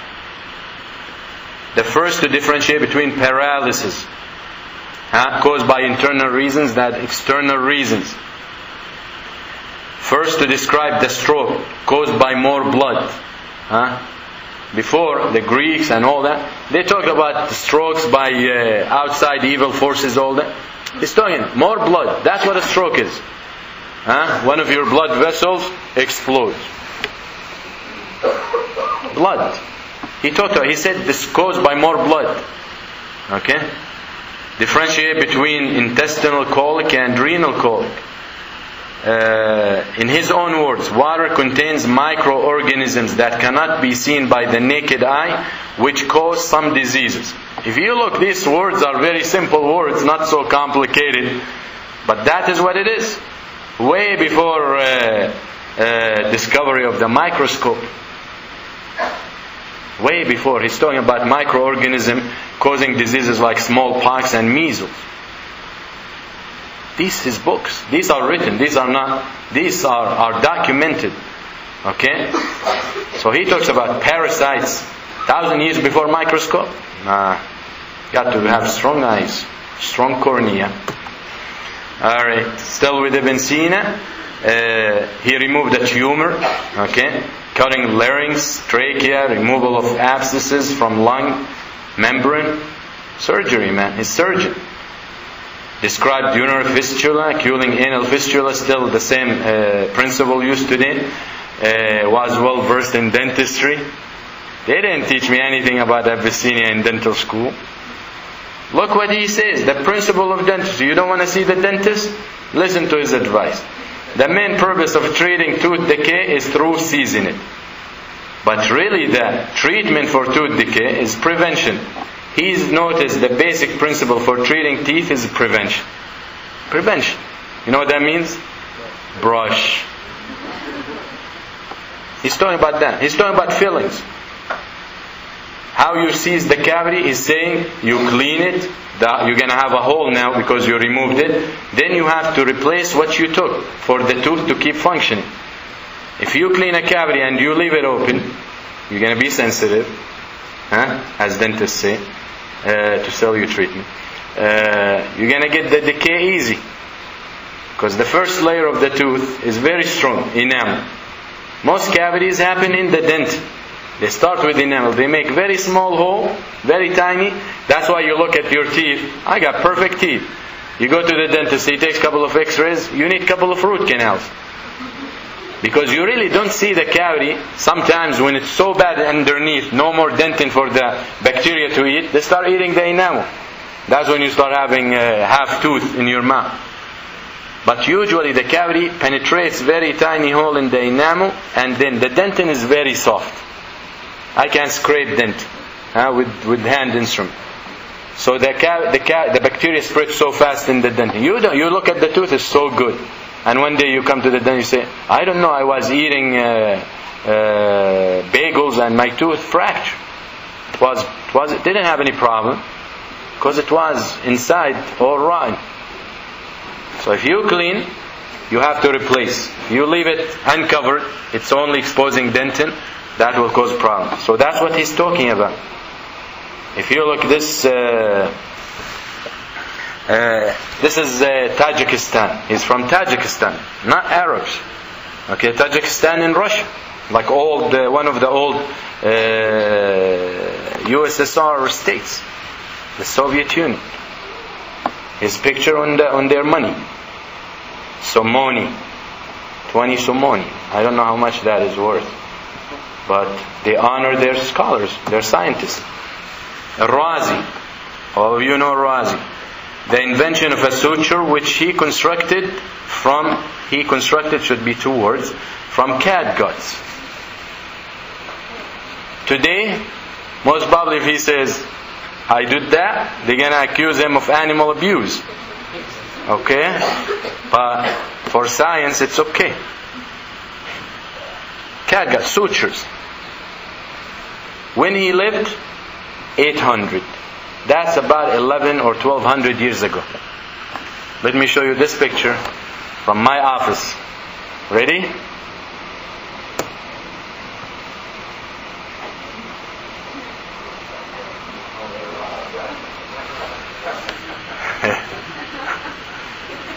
Sutures, cat gut.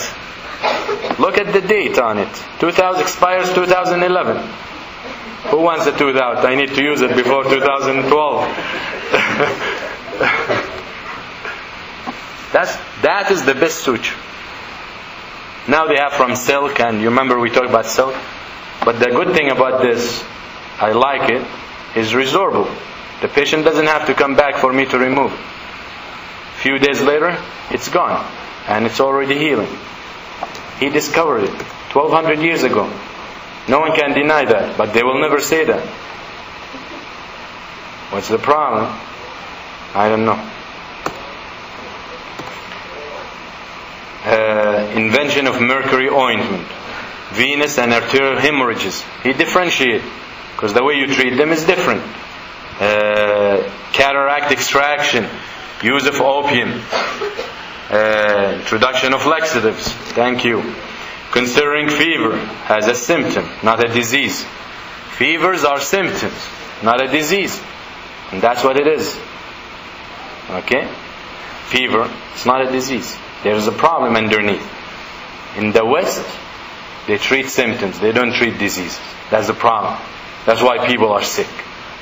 90% of patients I see over 30 have to check either high blood pressure or diabetes or both. No exception. Why? It's like the kid, when his father, when he graduated from medical school, he took over his father's practice. So then the very first patient he sees is a man complaining, a patient, his father's patient for years, 10 years. And he's complaining and a noise he hears in his ear. So that the child, he just graduated, excited, he discovers, oh look, diagnosed. That's the problem. He gives him medicine, he's treated. His father been treating for 10 years. So when he went back to his father, he told him, Dad, 10 years you didn't figure out what his problem is. It's very straightforward. He said, son, he paid for your medical school. That's a reality. The ethical in the medical field is unbelievable. The things we see,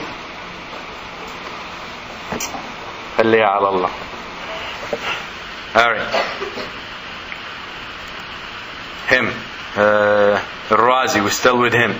He avoided the use of chemical drugs. If there was a chance to use something alternative, osteopathic medicine. Okay? The process by which he chose the location to build a ground. He was commanded by the Khalifa to build a hospital in Baghdad. So he wanted to know which location, to show you his genius, how genius he is.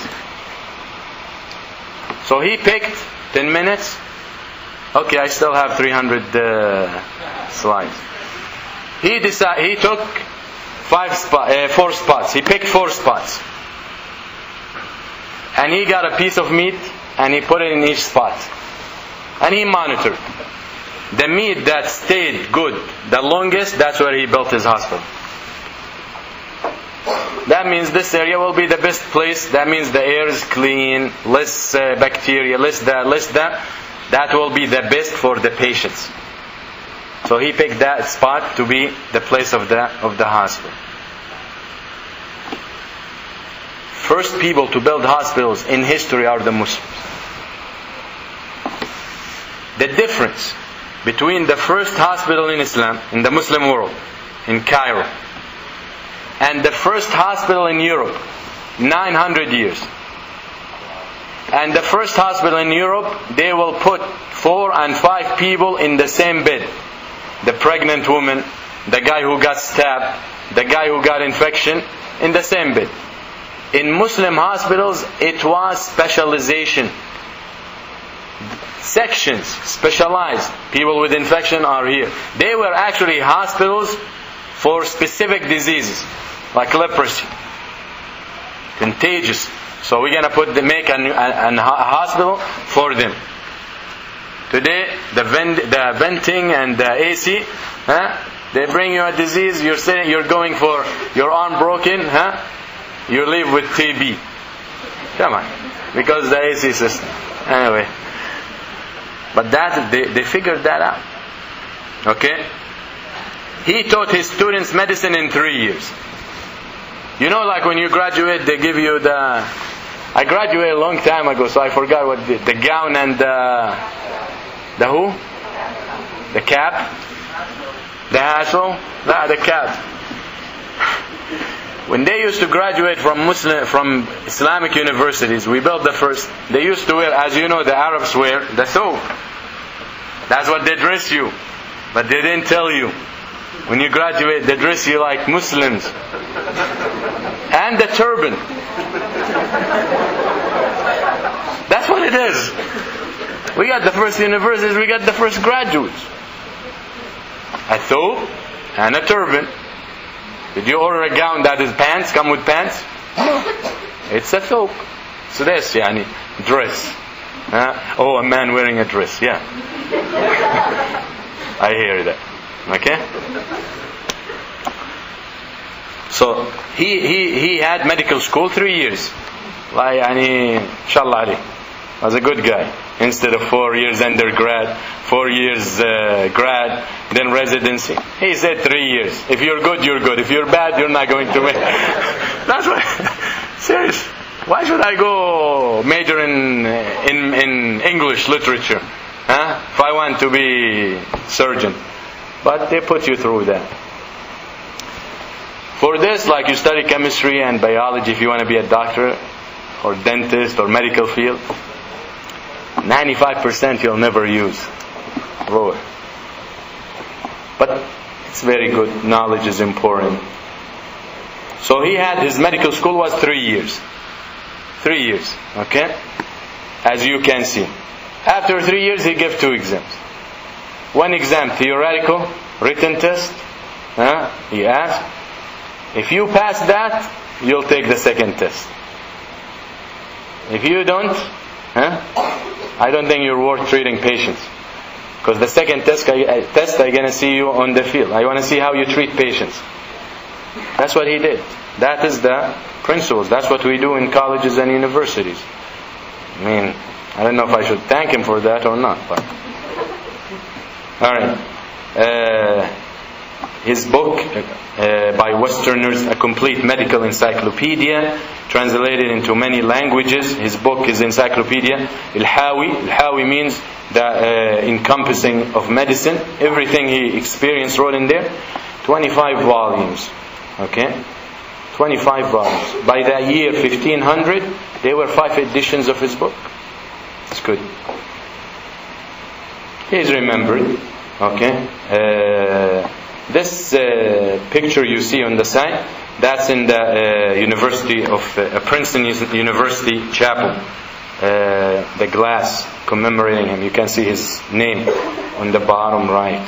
And he has a monumentum in University of Paris as well, medical school. Physics. The first to realize sounds are affected by bodies that cause them.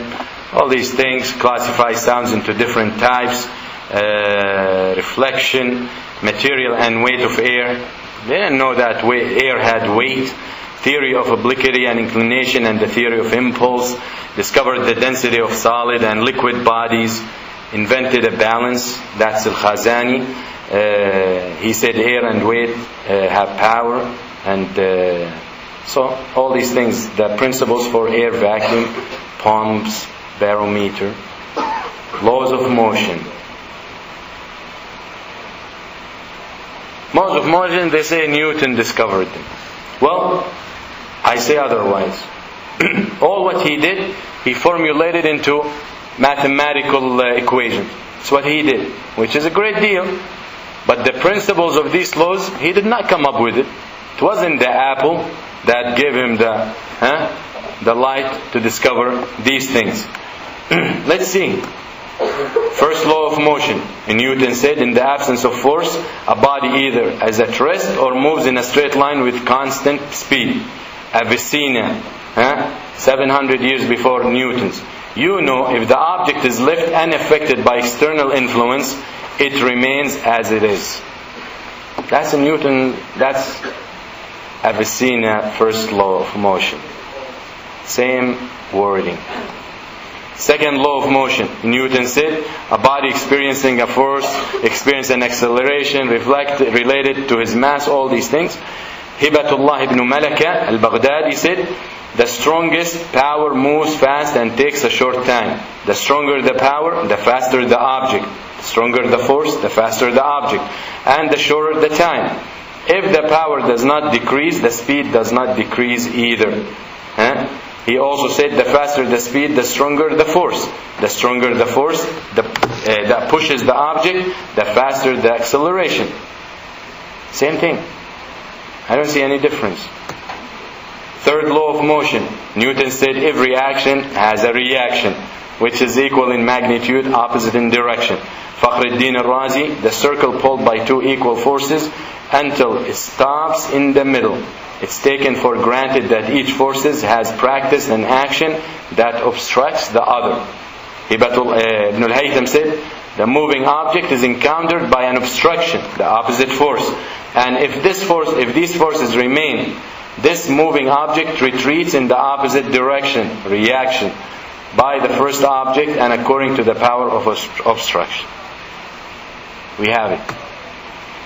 Algebra. Algebra science was invented by Al-Khwarizmi. No doubt about that. 1200 years ago. Let's go back. Khwarizmi, what's wrong with my fingers? Khwarizmi used the first to use word algebra. I know all of you love algebra because it's easy, but algebra is the basic for everything. Both algorithms and algorithm are derived from Al-Khwarizmi word. Actually, they're derived from his name. Al-Khwarizmi, algorithm. That's where the word comes from. Algorithms comes from his name, Al-Khwarizmi. Unfortunately, even Muslims so ignorant of their history that when they translate algorithms into Arabic, they translate it al-logarithmat. Originally from Arabic. Why you translate it, use the English word or the Latin? Translate it into or use the word al-Khwarizmiyat, which is relating to Khwarizm. Algorithms. Alright? So he's the one who put these things. Let's see what Muslims also invented in algebra. The zero. Maybe you look at zero and you don't like it. It's not major. No computer works without zero. Solving equations of second degree. If you hate calculus and algebra, maybe you're cursing the Khwarizm. Using the decimal fractions. Using of symbols, plus, minus. Solving equations of the third degree. Just to tell you, the letters we use in America, in the West, are Arabic numbers. The 1, the 2, the 3 that you use every day, those are the Arabic numbers. To tell you that there's a bigger problem, first we don't know that. The Arabs don't use the Arabic numbers. They use the Indian numbers. And the Arabic numbers are designed based on numbers of angles. Okay? If you look at each number has the number, the indicative number of angles in the way you draw it. 3 has 3 angles, 2 has 2 angles, 1 has one angle, 1. Okay? 0 has no angles, it's a circle, and on all the way to 9. How many angles 10 has? Alright, geography, very quick. Muhyiddin ibn al-Rais, al-Rais, al-Za'im yani. Born between 1400 and 1470. Read this statement. Okay? This professor, he came, he said, based on bodies in Brazil, found in Brazil, skeletons, he said, historical books wrongly attribute the discovery of America to Columbus. Muslim Arabs, in fact, discovered it scores of years earlier. Discovered the southern pole. You want to see his map? His drawings?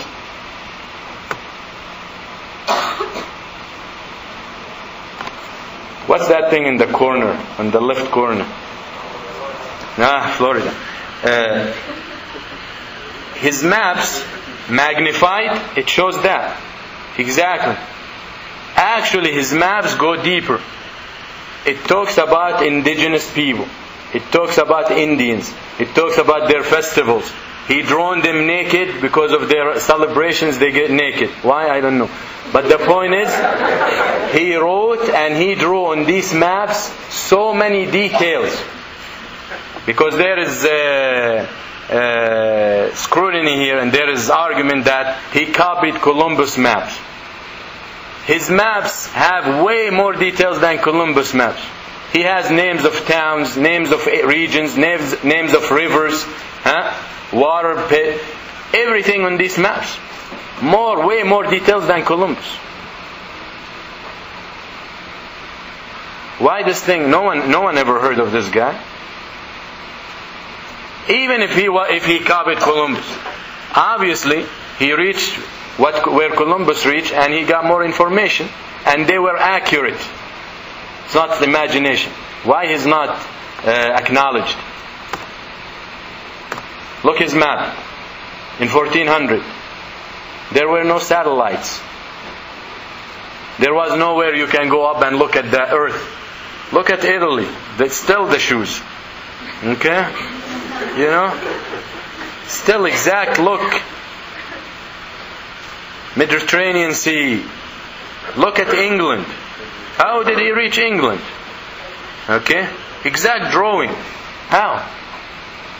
1400 years ago. These are the maps of Al-Rais. In his book, The Morning of the Blind, Al-Kalkashandi says the Atlantic Ocean and the Indian Ocean are linked. Because they were saying there is no way they're linked, Atlantic and Indian. Such description showed that Muslims knew this fact before Vasco da Gama. Vasco da Gama, to go from the Atlantic to the Indian, he went around Africa. Okay? But the Muslims wrote that in their books way before Vasco da Gama. And actually there's a reported, as you can read in the second one, that the journey was taken before him. 27 years before him, but he went the other way. He went from the Indian Ocean, around Africa, around the Cape, to Atlantic, to Morocco.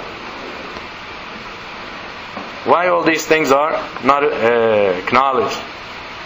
Well, I tell you why. To count the Arab geographers, the Muslims, and their publications, we will need volumes. Abu al-Fida mentioned 60 names of geographers who appeared before him. Due to the insistence of Europeans on their inherited hatred of Islam, senior and great Western geographers have denied the Muslim contribution to geography. It suffices to mention the contribution of Arabs, Muslims, which assure their importance. Arabs were the first to reach accurate astronomical knowledge, which was the first basis for maps. Gustave Le Bon. Not a Muslim. That's why. I don't blame them. The Muslim got problems too for not knowing this. I finish with this. It's not supported. This computer doesn't have Arabic, so the words are flipped around. Qasr al-Hamra. This fountain in Middle Ages built in Spain and still there today in Al-Hamra. If you look at the lions, they're 12. During the day, at the first hour, one lion will spit water. Start water coming out of him. At 2 lions. The next lion next to him, they both start spitting water. At 3. At 4. Until 12. It doesn't work now. You know why? Because when the Europeans kicked the Muslims out, they wanted to know how it works. So they dig underneath, they broke it. Seriously, they broke it, they couldn't fix it. Okay? But that's how they're hanging ceilings built during those times. Hanging ceilings. Okay? They can't hold a dome ceiling in Minnesota. Alright. The base. This is the Al-Jazari, one of the engineers in mechanics and in technology. This is not a human being in there. This is a statue. That's supposedly a servant holding water. He built that, and there's a bird on top. I don't know where the head went, but there is a bird on the top. This bird will will whistle at the time of the prayer. Muslims pray 5 times a day. So at each time of the prayer, he will whistle. And we know for you, when you pray, you need to make ablution, wudu. So he built this robot for the Khalifa. So the Khalifa, when it's time for the prayer, the bird will make or whistles. So the Khalifa comes, press something with his foot. So this nice servant will start pouring water for the Khalifa to make wudu. And then the water will get circulated and will get replaced from somewhere else. Robots. Okay? The elephant clock. There's a real elephant. Actually, I don't think this is real elephant. This whole thing is a clock. And that again, the bird will whistle every hour of the day. Then, I will finish. Okay? So this is very little that I talked about. There are many other things that Muslims they have contributed significantly, if not invented the whole science, morality, theology and literature, politics, science, art and beauty, pharmacology, geology, geometry, mechanics, all these things. We have discoveries after discoveries, inventions after inventions, and we honestly, we talked about a fragment of the contribution of Muslims to science, and as you can see, a lot of science today, so much advanced, but the foundations is discovered and invented by Muslims. And that's the last slide. It says shukran, which means thank you. Thank you very much for having me, and I appreciate your courtesy and listening. Thank you. They told me that you guys will eat and then question and answer. So go eat.